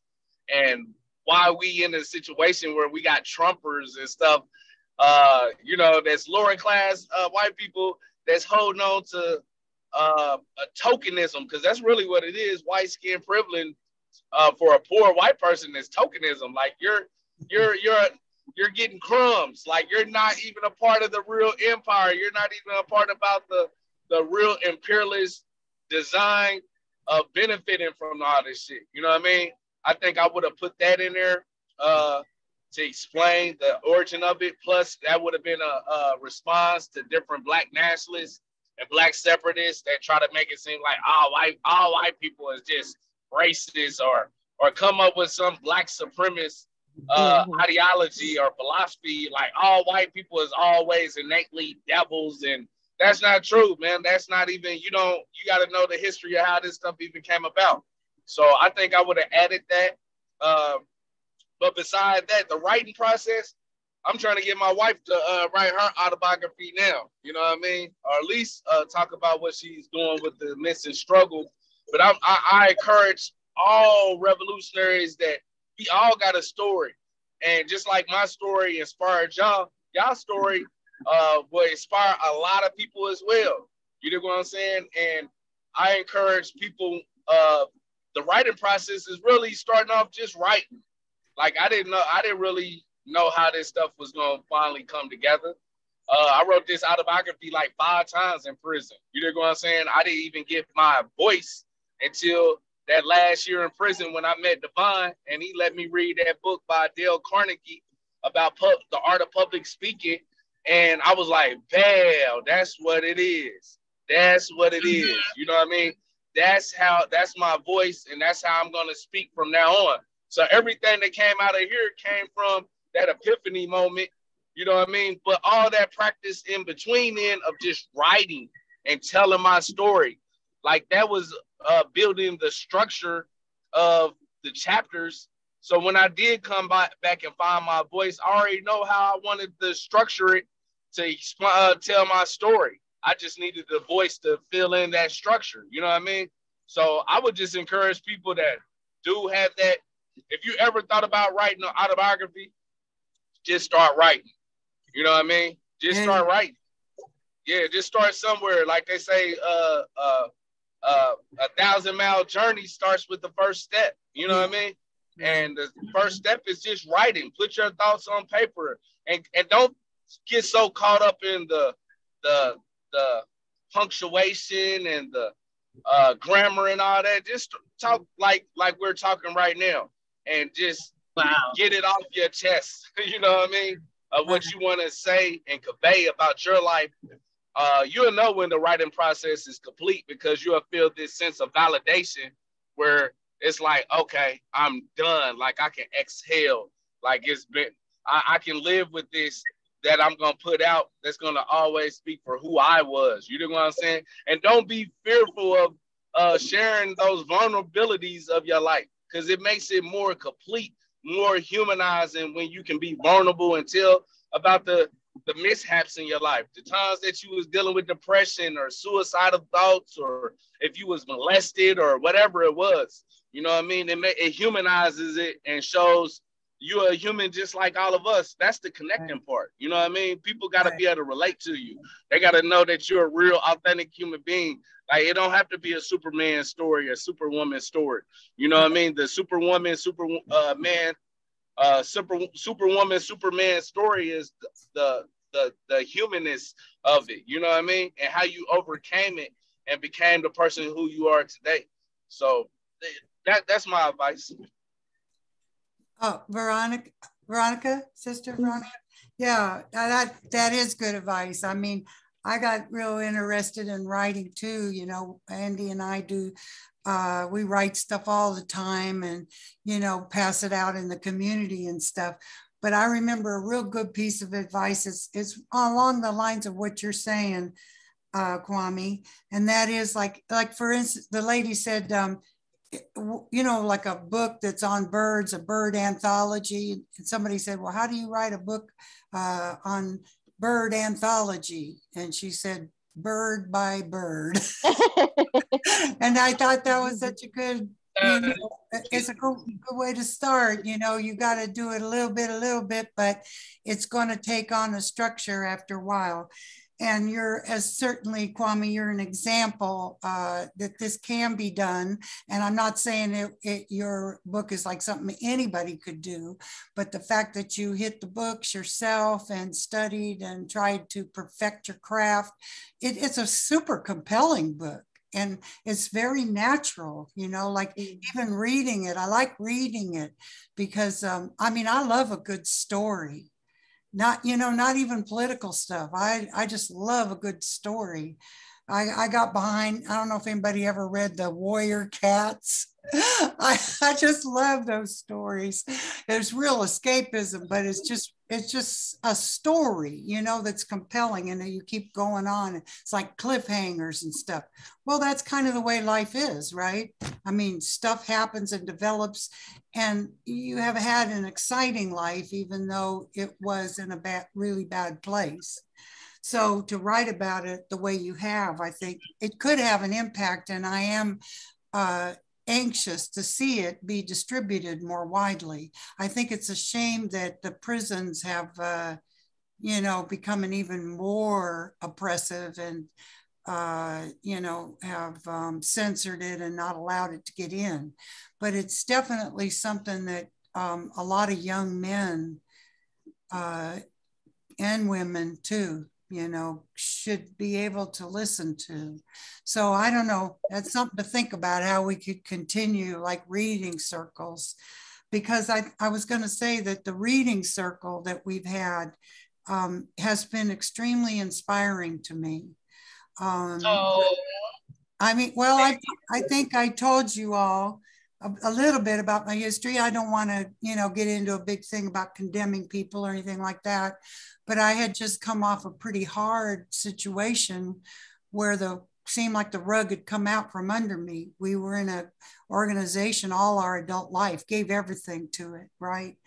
And it's going revisionist. It's going wrong, starting to vote by like your life depended on it. Are we talking about learning right now? Yeah, I am. Yeah, okay. Yeah, I got you. I'm with you. I'm with you. Awesome. But it was a real crash and burn, situation, and I didn't give up. But, we struggle on, and we're still connected. We still continue our work. And this is how we feel about it. We have a duty, and this was imparted in the book, especially here at the end. You left with like, my work, this was a happy ending, you're getting out, but my work has just begun. And that's how I feel. And, that we have, in a way, we got to be like the evangelists, right? We got to spread the gospel here, but that's class consciousness, that we are not going to win if we don't come together behind these fights that we all have in common. And that includes, the recognition of the things that our brothers and sisters have gone through that perhaps we haven't experienced, but it's part of our class story. God damn it, it's part of the American story. I mean, what are we in America if we're not based on slavery and the, stealing of Mexico and the taking of the lands of the indigenous people? This is us. And our class struggle has been going on since the American Revolution. I mean, the American Revolution, the reason why ordinary folks got into fighting in it was because they promised us equality. They did. They promised us freedom and equality. And the Civil War promised freedom and equality. So these are the things people we have to continue this fight till we get it. until we win. But I just wanted to point out one of the things because, you know, I'm getting excited too about this whole thing about why did we have this? Why do we have Trump? Why do we have this coalition around a real fascist social line, right? And look at the fight in Chicago here. We just got through trouncing Lightfoot, or she got trounced. I actually didn't vote, but you know, she made all these promises to us. She was going to improve everybody's life. She was going to do this, that, the other for all the unfortunates in Chicago. And she did not do not one single one. Not only did she not do it, but she can't do it. See, that's the thing. Under capitalism, they can promise you the moon, but when they can't do it. I mean, I've seen some ordinary folks get into these alderman positions, and they're nice people when they go in, but you know, like we don't elect corrupt people, right? But they become corrupt. And part of it is they can't do nothing.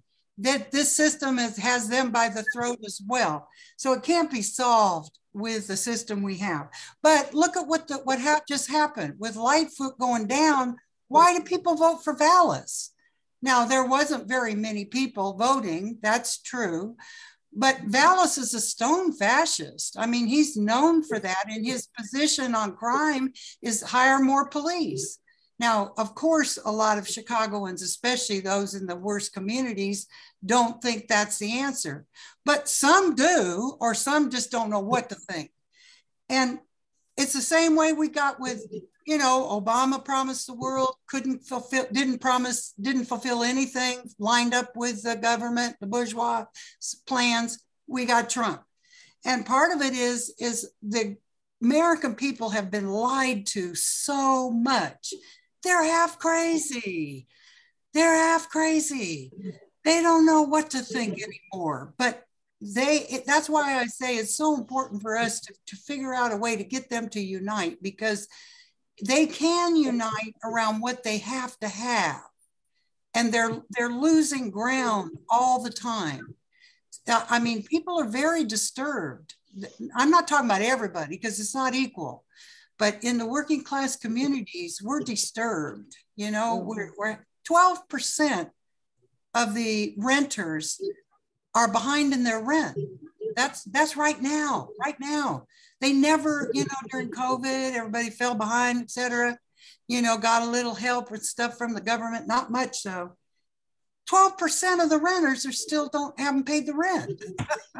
I mean, I've seen people eating out of the garbage, tents going up in every one of the parks, homelessness is increasing. So we do have, we have an army out there if we would just go to them and talk to them.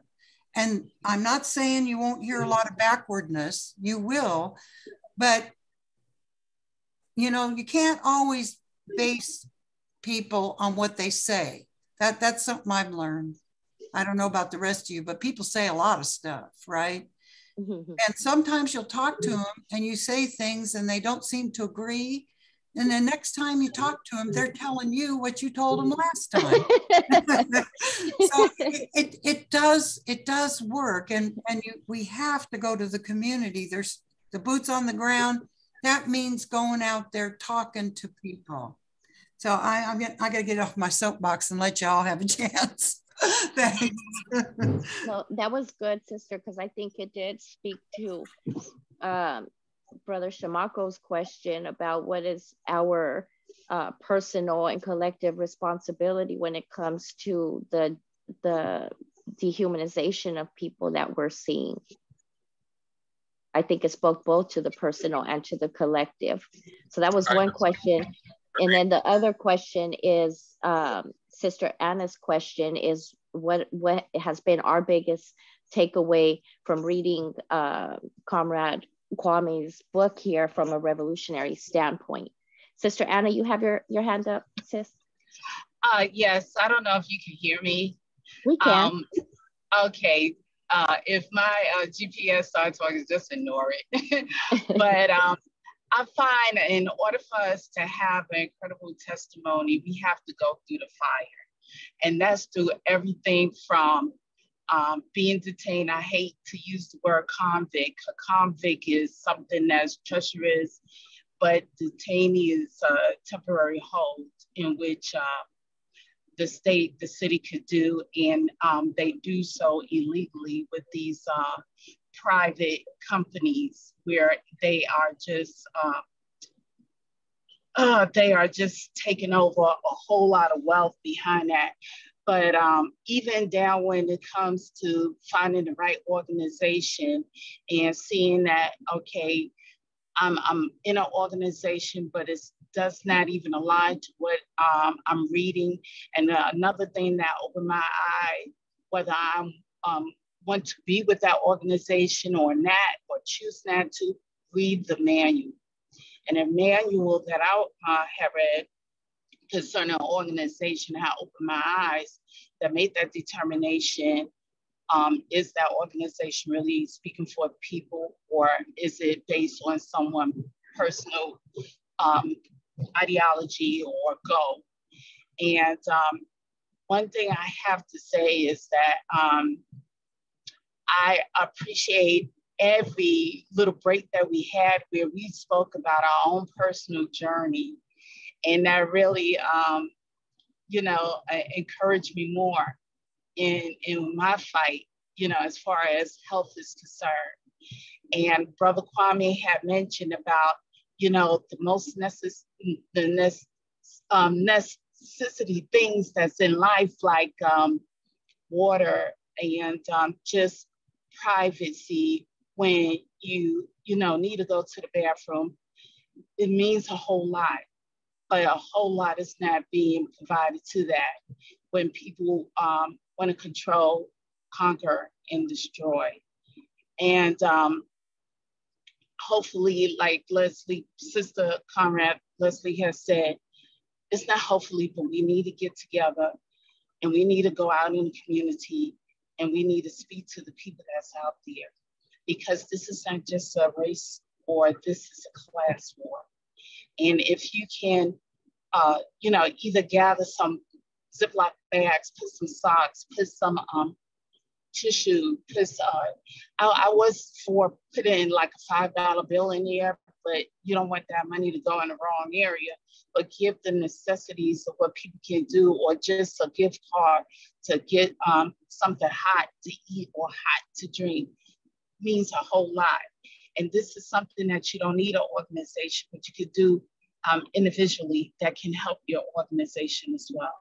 And I just want to thank everybody here for letting me see your journey as we read our current legendary greats like Brother Kwame and can read Brother Hyde Thurman. So with that in mind, Brother Kwame, are you thinking about probably writing another book? Because I'm sure with this first book, I'm sure you can put this right on screen, brother. Black Power. Absolutely. Yeah, my next book is, actually I already got a book, a children's book I want to put out. I wrote that children's book when I was in prison for my niece and my baby sister. So that might come out soon. I might do that just with the money I make off the book tour to put that children's book out. But besides that, I was thinking about possibly my next book would be a political book, and it's showing the political ideals. Some of the stuff I covered in there in summary, but something more comprehensive of what I see the revolutionary movement, some of the concerns that we need to take in consideration for our generation.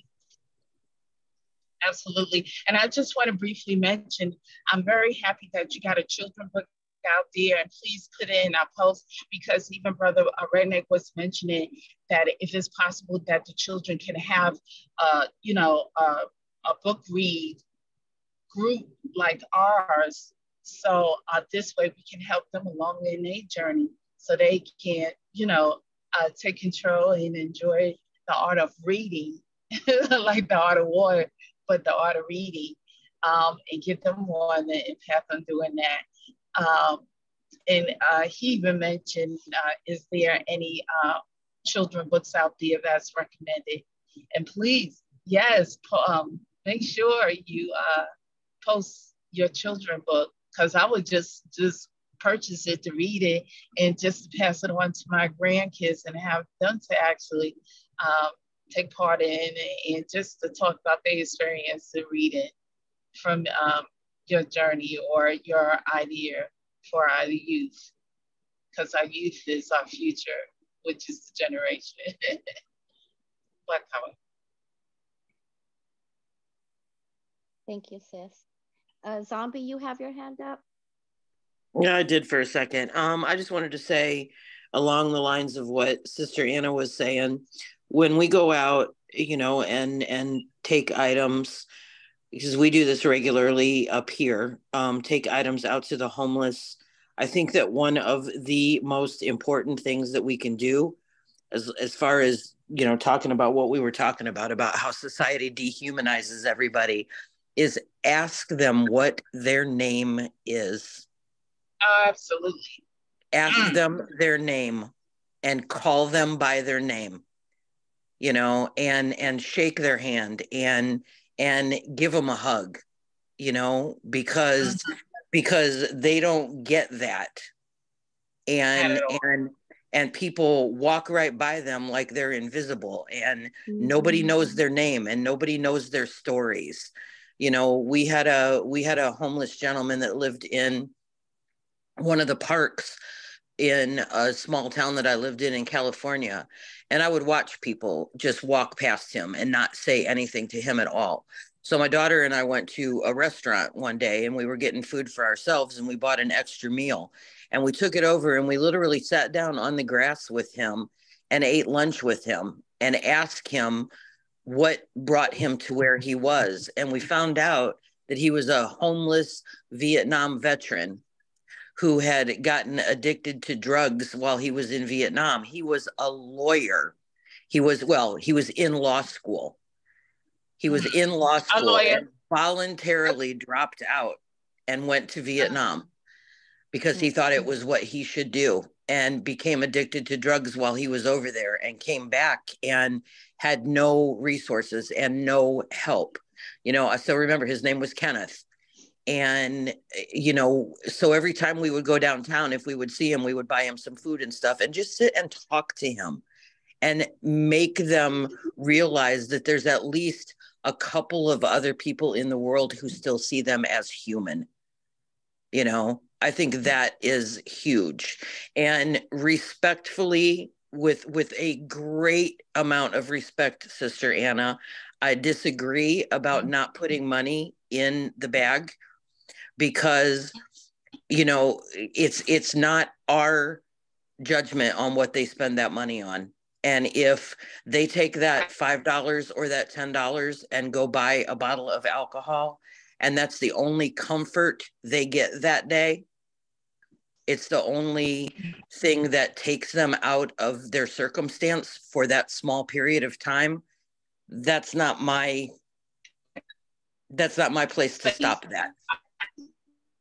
I understand everybody has different opinions on that, but I don't think that we don't understand the circumstances that they're in. We don't have to live through what they live through every day. And I figure if somebody wants to go buy a joint, or they want to go buy a bottle of alcohol, whatever, I give that money with an open heart, and what they do with it is their business, not mine. I give it for the right reasons. So, I just think that it's so important to don't walk past that person that you see sitting on the sidewalk and act like they're invisible. At least say hi to them, and acknowledge their existence, and ask their name. Stop and talk to them. You stop and talk to somebody for 2 minutes, it could make the difference for their entire day. And it's not going to make a difference in yours. If you're 2 minutes late to an appointment, whatever, that could completely change somebody's life, because you recognize them as a human being, and that might not have happened for a while. Right. That's it. Sister Anna, did you want to say something? I think you had your hand Yeah, up. briefly, yeah, that was a hard decision for me to take. And there's some things where we feel that, oh yeah, this is right, but then again, we could be oppressing somebody else, and you don't know what is someone's happiness, especially when they are in a ruckus or in a situation where it could be worse than ours. And one thing I have to say is that I have to give it to the individuals who are out in the street, because they are the strongest individuals that can survive through many elements out there, from the extreme cold to the hottest heat, and still make it, although they out there in the street. So I agree with you, what you're saying, sister. One thing that I'll never do is walk past someone. And if they hungry, I'll definitely take the time out and get them something to eat, um, or see if I can give them gift cards, whatever. But one thing I would never do, and I will protect anybody on this, if somebody talk down to them, I will be that voice and say, you got a lot of nerve. And I think I posted something on my page where this man spirit just broke down when there was other individuals that was condemning him because of his situation. And he said, I'm human too. I cannot go and look for a job when I don't even have the proper attire. I have the shirt where I don't even have a place to even wash my clothes.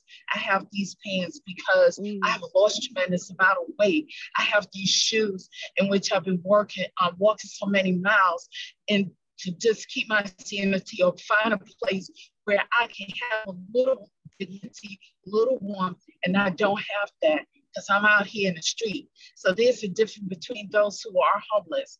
There's a difference for those who are homeless, which they are near to being homeless. So, you never know your circumstances where money can't buy everything and money cannot control everything. But as far as being human and see your brother down or see your sister down is something that we need to help each other instead of keeping them down. So I appreciate your opinion, your statement on that. I agree with you.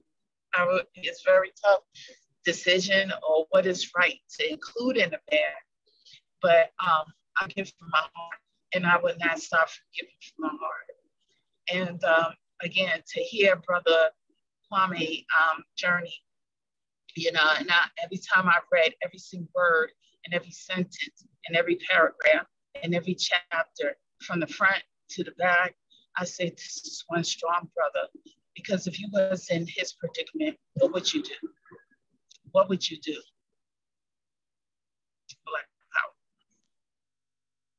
Thank you. Yes. Go ahead, Sister Leslie. Okay. Yeah, I think that, like charity is a wonderful thing, especially when you need it and somebody gives you something. Because I've been in that position before, and I know what it feels like. It feels good, and you love them, right? You recognize the love that is coming your way. But I think, for a revolutionary, we have to, we have to explore this, because our mission is, and nobody's saying this but I'm just saying we've got to be real clear that we're not just trying to do what the government won't do, that right. our job is to be able to discuss what it is that people need to do to liberate themselves, right? Mm-hmm. And we want to help set the framework up for that. And, Andy and I have been involved with what's called the Healing Corner here in Chicago. And this young woman started it actually a couple of young women started it. And it was around the whole thing of where there was really dangerous corners. A lot of people got killed, right, in certain sections, and a lot of shooting and stuff go on. And it got so that children couldn't go out in those neighborhoods, to play without their mothers fearing for their life. And so, our friends would go out and set up all kinds of stuff on the corner. And like, maybe we get donated chicken and get all sorts of, supplies and stuff like, things that people need. And then we just set up a thing we called the healing corner, right? And then everybody would just come out and play. And it was absolutely beautiful. But I'll tell you what, we struggled also to bring in the other component, right? Which was, we're not just coming out here to party, right? Because the moment we leave, the corner goes back to what it was. So how will we heal? How can we heal? And, like we were struggling like around what kind of message to give around this election recently, right? What kind of message can we give to the people? I mean, are we just going to say, get behind the progressive candidate, like he's going to solve everything? I mean, I'm not saying the guy's not any good, but I mean, he's not going to solve our problem because, like I said, it's capitalism, right? The communities have to organize themselves. If they don't organize organizations where they fight for their self, right? They fight for what it is they need. They're not just backing up some guy who says he's going to give them something. This is the only way we'll ever be strong enough, right? To have the kind of power, people power, right? To really roll on over these cowards and moneyed people that are running everything. So we got to figure out, I don't have all the solutions. I want to give too, but I just realize that you got to be careful too, because you don't want to look just like a social worker, People don't particularly respect that. They come and take the stuff, they're glad for it, but it's not like you've left them with anything other than a temporary little fix to a situation. We have to bring the ideas of working class organization to them when we're doing this thing. And speaking of stuff to give away, I've been telling everybody I've got seeds. Got a huge package to Veronica on the way. If anybody has community garden or something, or people that they support like that and want any seeds, just let me know. Okay, I just need an address where to send them. I just got a ton of them. I worked near a food pantry, and they're just got shitload of them, and they don't give them away. So I'm taking it on myself to give them away. I appreciate you, nice. sister. Yeah. Awesome. Alyssa, just send me an address where to send it. And I'll be happy to do that. If you want to send an address to my email, I can shoot you my email. Okay, I actually saw it in the group message, so I can even just copy it. Okay, great. Thank you. Can I just jump in real quick before I forget? Of course. Cool. It's essentially going along the same lines. I mean, Sister Leslie is definitely more articulate when it comes to talking about like the working class line and what to be talking to these people about and stuff like that. But just kind of going off of what Zombie was saying, I've made it a point in my like distributions and stuff like that, or even just like driving down the street and when there's somebody, like I try to have something in my car to hand them or whatever. And I started to like see the same kid on the street every so often. And then one day I'm like I'm literally looking for this kid. I like can't find kid. I don't know. He's probably 20 something. I'm looking for him and I cannot find him. And I'm like, where the heck is he? And I'm like, I don't even know this kid's name. So the next time I'm like, I'm going to make it a point to ask him what his name was.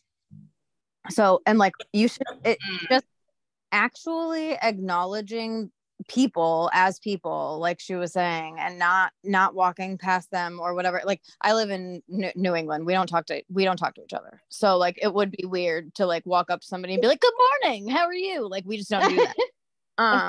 Like us in the southern states. Hey, sweetie. Hey, yeah, no. If that happened in where I live, we'd be like, "Are you high?" Like, Yeah, it's really weird. Like I can get stuck in a conversation with anybody and people will just be looking at me like, are you done yet? And I'm like, all right. But no, like, but it really is. I made it a point when we went out to the Cranston Street Armory as well. Like I wanted to ask these people what their names were. And like one of the things, like you can just tell, you can see it in their face, like, holy shit, they actually are interested in me as a human being.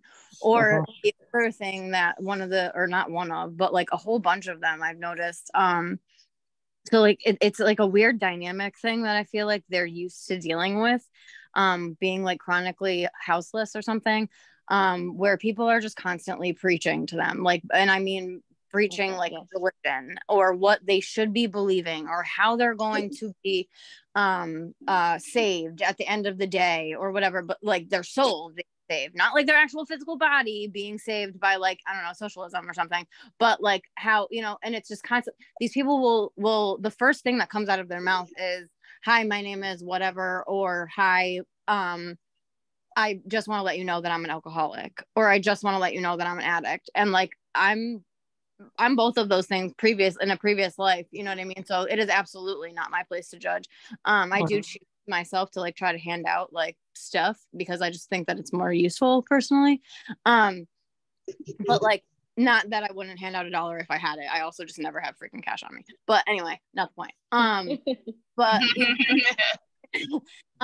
it's a matter of like these people really don't they aren't talked to as human beings, and they're not used to it. And that one little tiny ounce of like, hey, good morning, how are you, like, what do you need, and I'm not here to judge you, is absolutely huge. Like their whole entire face lights up, even if your conversation is 5 seconds and I handed them a thing of Narcan or a box of Band-Aids or whatever. Maybe they were like eternally grateful. This last guy in New Haven, like he hugged me like 3 times. My mom knitted a little, not knitted, I don't know what the hell she does. She makes scarves somehow or another. But she made a scarf, and this guy was ecstatic. He hugged me and was like, tell your mom I said thank you. This is the nicest I've ever had in my life. Oh, you see it in their eyes. Absolutely. You see the light in their eyes come back. Right, absolutely. Just even if it's only for 5 seconds. I used to have this thing, and I didn't mean to interrupt you, Alyssa, but I used to have this thing on my door at one of my jobs where I was the director of nursing. And it was this quote by this guy, and I can't even remember what his name was, but it said, it was along the lines, and I can't quote it exactly, but it was along the lines of, we forget how much a caring word, a touch, or a small act of kindness can change someone's life. Yeah. Oh, wow. You know, it was such a powerful, I have to find it again, but I literally had it printed out, and like the front of my office door, the top of it was glass. And I had it printed and I had it stuck on the door so people could read it from the outside. Because I was like, if you don't have this kind of attitude, don't even bother to come into my office. You know, if you don't believe that you are here if you're not here for a good reason to change these people's lives, don't even come into my office. You know, and all it takes is that one little thing. When you see that light for even 5 seconds, it's, you know, that you reached somebody. They're going to remember you. That kid that you were looking for, Alyssa, I bet you he remembers you just as much as you remember him. Yeah. I haven't seen him in a while. His name was Payson, if anybody's seen him. Yeah. But he'll remember you just simply because you asked his name and acknowledged his humanity. Right. And it's just like there's always an ulterior motive or something in most of the places, like when it comes to like whether it be a nonprofit or a church group or a whatever. And I don't mean to like demonize anybody, because I'm sure that the people that are actually out there like walking around probably have the right ideas in mind, but it's always like, how do we get more people into our congregation, or you know what I mean? Like there's always an ulterior motive, and it's just like, holy shit, these people are these people actually just here to like be here? You know? When you hand them something, when you ask them their name, say hi to them, hand them something, and then go, okay, you have a good day. And you turn around and walk away. And they're like, I literally had one guy say to me, is that all? You're done? Yeah. I'm like, yeah, dude, have a great day. Yep. You know? Yeah. It's very simple, and it's the smallest little things that make the biggest difference. And like you were saying, it doesn't take, it doesn't take more than 30 seconds to grab something. Today I was a little bit crazy. I went a little overboard. I recognized somebody and I saw that she was having a bad day. And so I knew that I didn't have Narcan in my car. And so I went back home, and then I started driving around in circles looking for her. Oh. I couldn't find her, but I ended up giving it out to a few other people anyway. Yeah. But it was, it's just like it's the smallest little tiny thing, just acting like a human being. Like I can't say that I haven't been in this situation in a very long time, but I have been in these situations before. I've luckily never been incarcerated for any extended period of time or anything like that. But I have definitely been on the street and didn't feel worth a goddamn thing, or even just being a bag lady. Like now I'm 33 years old, and like if I walk around with more than one bag in my hand, I have the worst anxiety in the world. I'm like, oh my God, I'm homeless again. You know what I mean? Like it's just the littlest things. You have no idea what anybody's going through or why somebody's acting the way that they're acting. Yep. And being a human being is I was on my way home from a call the other night. And last weekend, and on my way to the call, I had driven past this group of about 4 people in a doorway together, with their blankets and their bags and everything. And I was like, oh shit, I didn't have anything in my car because I had all my work stuff in there. So I finished up the call and I went back the same way, and they were still there.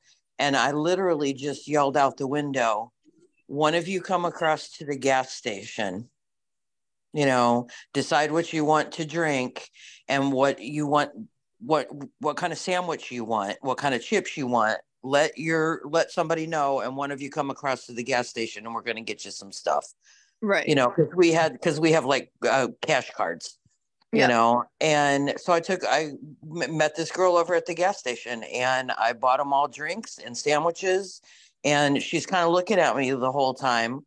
I think she only trusted me because I had scrubs on, but she kind of looking at me kind of funny. And I was like, all right, you guys have a good night and try to stay safe, know. And then you flip the other side of the coin, and you go back to like Kwame's book, where these people have to literally go to the bathroom outside or any of these things. And then like the police's idea is unhouse them even more, right? Destroy their tent and destroy, take away their 3 bags of possessions that they actually have, and be like, oh well, we have 211, so call them. Like, okay, so what the fuck are they gonna do today?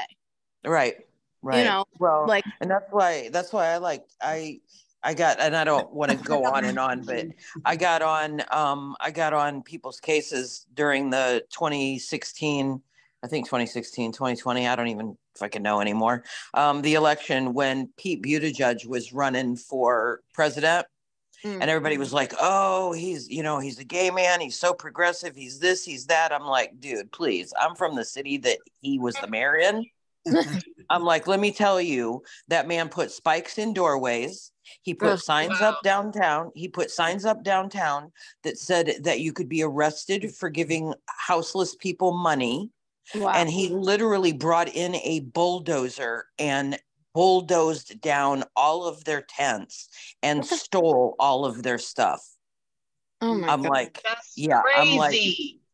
I'm like, no, you need to pay attention before you just jump in and think that he's going to be some liberal savior because he just happens to be a gay man, know? Yeah, but him and his husband adopted a child though, so it's all good. Twins, right? Yeah. So yeah, they probably did that for political reasons too. Yeah, they're just cynical enough to do that. I wanted to, if you don't mind me cutting in here. Oh no, thank you. Okay, yeah. Let me put my hand down here. Well, like going back to this question, like about how to help people organize themselves so that they can liberate themselves. Because I think that's, you know, primarily, that's the best gift that we could give them, really. I'm not saying that all that other stuff isn't important. I do it too.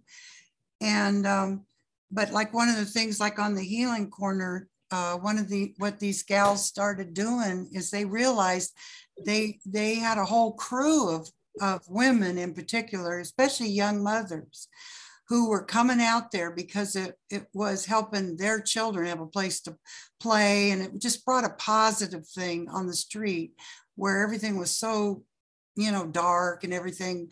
There'd be flowers where people had fallen and candles and that kind of thing.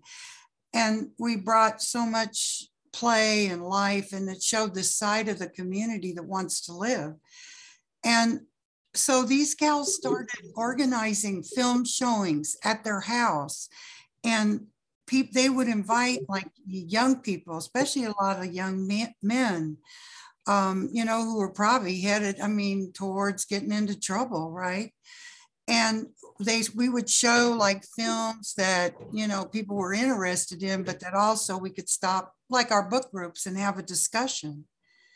And it was great. I mean, it was a real learning experience for everybody. You learned what they were going through, and they learned what we had to impart to them, you know, our larger knowledge about the situation that was causing them to be in the dilemma that they were in. So I think it's really important to find those ways and share them with each other. Like, what is working and how does it work? Because this is what you all know, if you're doing this, how hard it is, you know, how hard it is to find those ways of communicating and gathering the people. So I've watched the Healing Corner go from what was 2 women and piling shit into the trunk of their car. And me and Andy would go out. I would help him serve. And Andy would sit, you know, he's an artist, and he would draw all the kids in the neighborhood. Oh, wow. There are literally thousands of children who have pictures of themselves done by Andy Willis. Right? But I mean, you know, it gave us a platform from which to be listened to, and, you know, to invite to other things, right? Like I said, the film showings, or, you know, and giving people a book like Kwame's book to read, right? And it grew, though, from those 2 women and the 2 of us, and we are getting older, and it's harder. Andy can't do that anymore.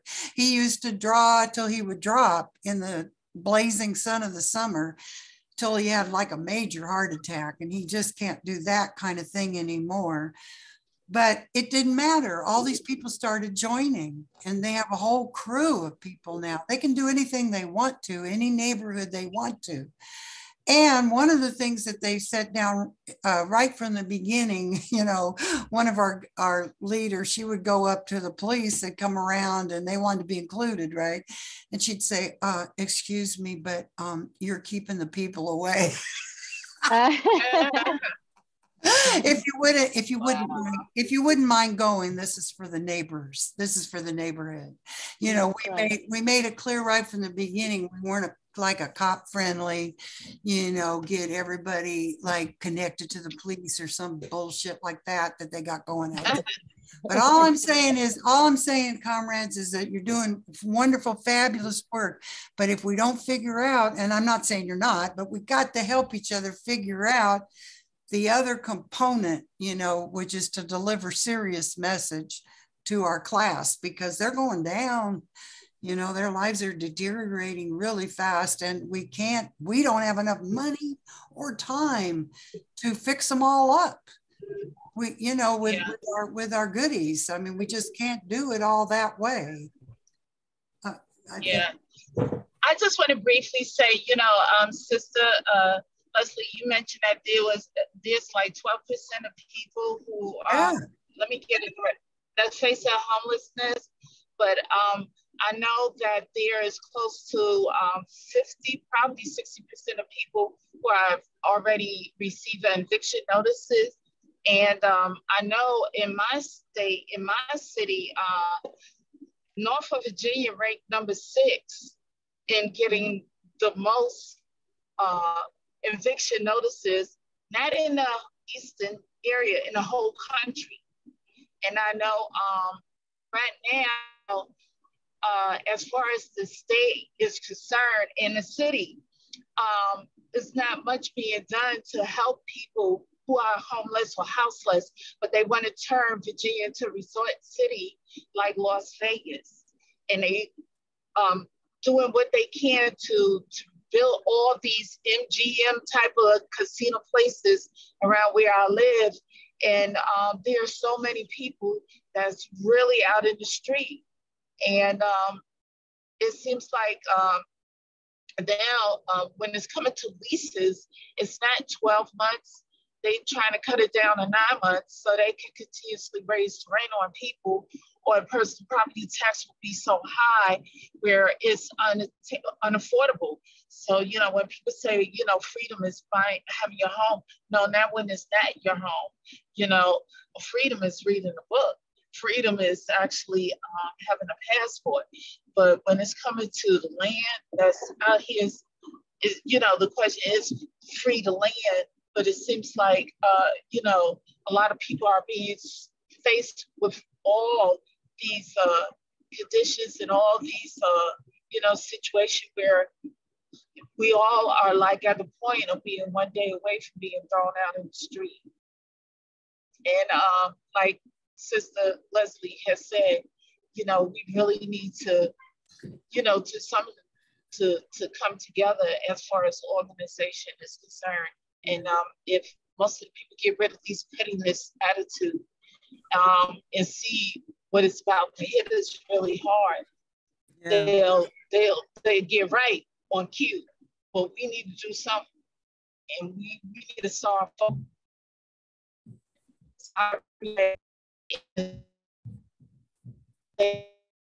work. And I live in the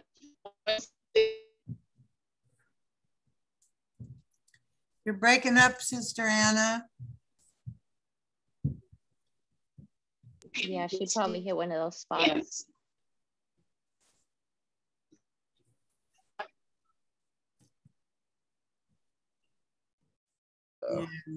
Guess you got cut off. Yeah, we lost her. I got cut off. Yeah. No, I'm still here. Okay, there you are. Yeah, I'm just going through the woods. But yeah, we need to just come together. That's what I want to say. I'm approaching Williamsburg, Norfolk, Virginia, but I just see so much that's going on in here, and a lot of people are actually living in the street. The city is getting rid of all of these city projects, you know, so please don't think that, oh no, this cannot happen to me. Yeah. It can. Yeah. How many people did you say were facing evictions? It's close. It's 50%, close to that. But I know Virginia. Matter of fact, the city of Hampton, Virginia, and Norfolk is among the top 7. Yeah. The top 7 cities where a lot of people are getting thrown out of their place. Yeah.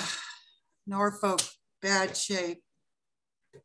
Yes, and Hampton too. And I know all the city projects, the city is getting rid of them all over.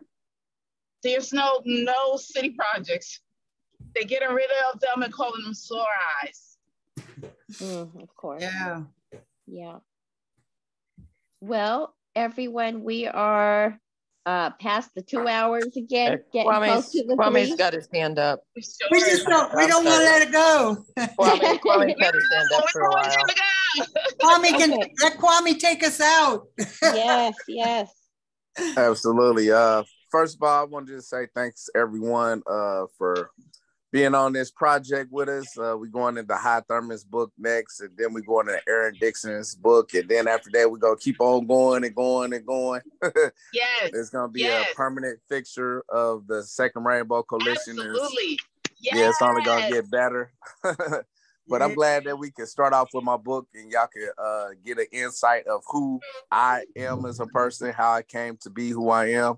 It's called My Search for Answers, Truth, and Meaning, the autobiography of Kwame Shakur. And I see this last chapter really sums up why I became Kwame Che Shakur. You know what I mean? Like, you got to go through the whole book. All those different things led up to me being Kwame Che Shakur. I don't talk about myself as being Kwame in the book, but that's on purpose.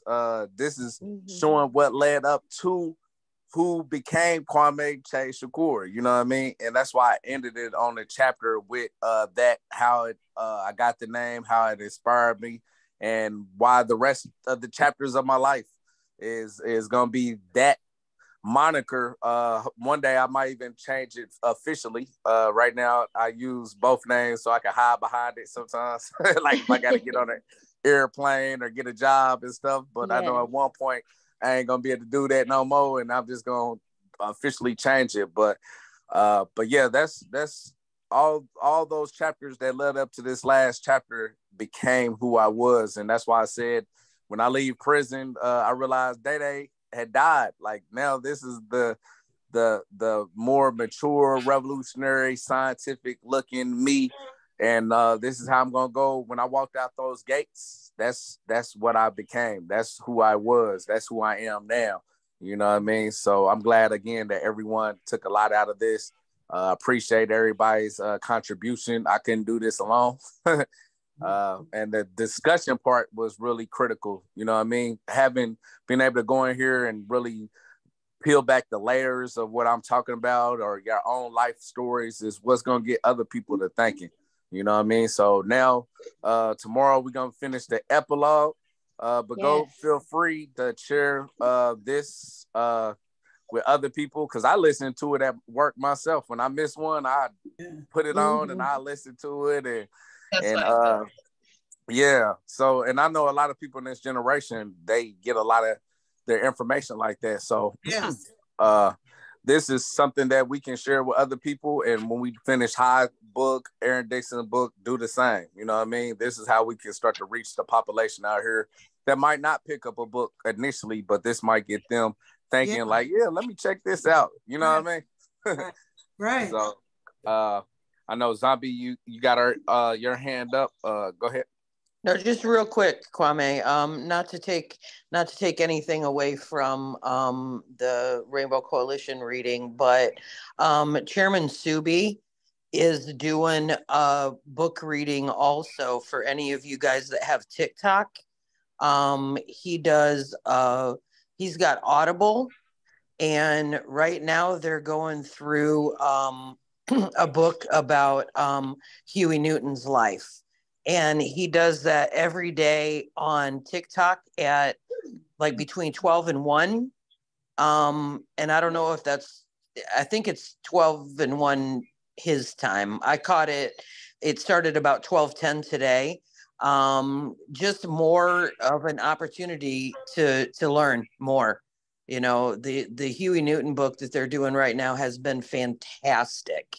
And he's also using that platform. He's using TikTok. The reason they're doing it on there is to raise funds for uplifting Puerto Rico. So it's been really enjoyable to go on, and they don't have the discussion, along with it, because you can't really do that unless you add a whole bunch of guests on TikTok. But it's been really nice to be able to just play that book in the background and listen to it while doing stuff around the house or whatever. But so I wanted to give a shout out for that too, since it's New Era Young Lords, and it's just been really enjoyable. Thank you. Thank you. And please put it in the chat. Please put it in the chat as well, sister. I'll have to try to remember what his what his at is on TikTok. My goodness. You got it? Okay. Thanks, Alyssa. Veronica has a question. I know we're gonna upload this. I don't know if it's gonna be today, this recording. but she was wanting to know, was you uploading chapter 21 soon, Shamako?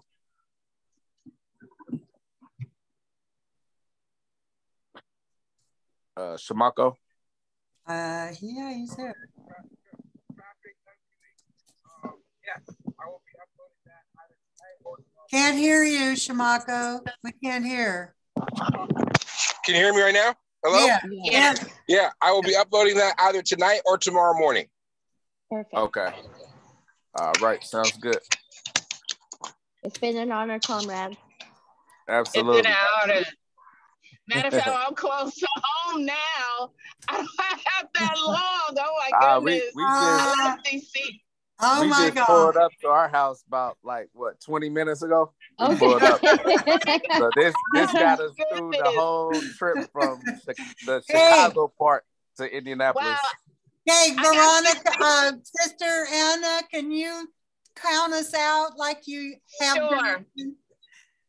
I just want to say that a stone cold blast every week, every I Friday, Saturday, know. and Monday. It's always a new adventure. So on the count of 5, 4, 3, 2, 1.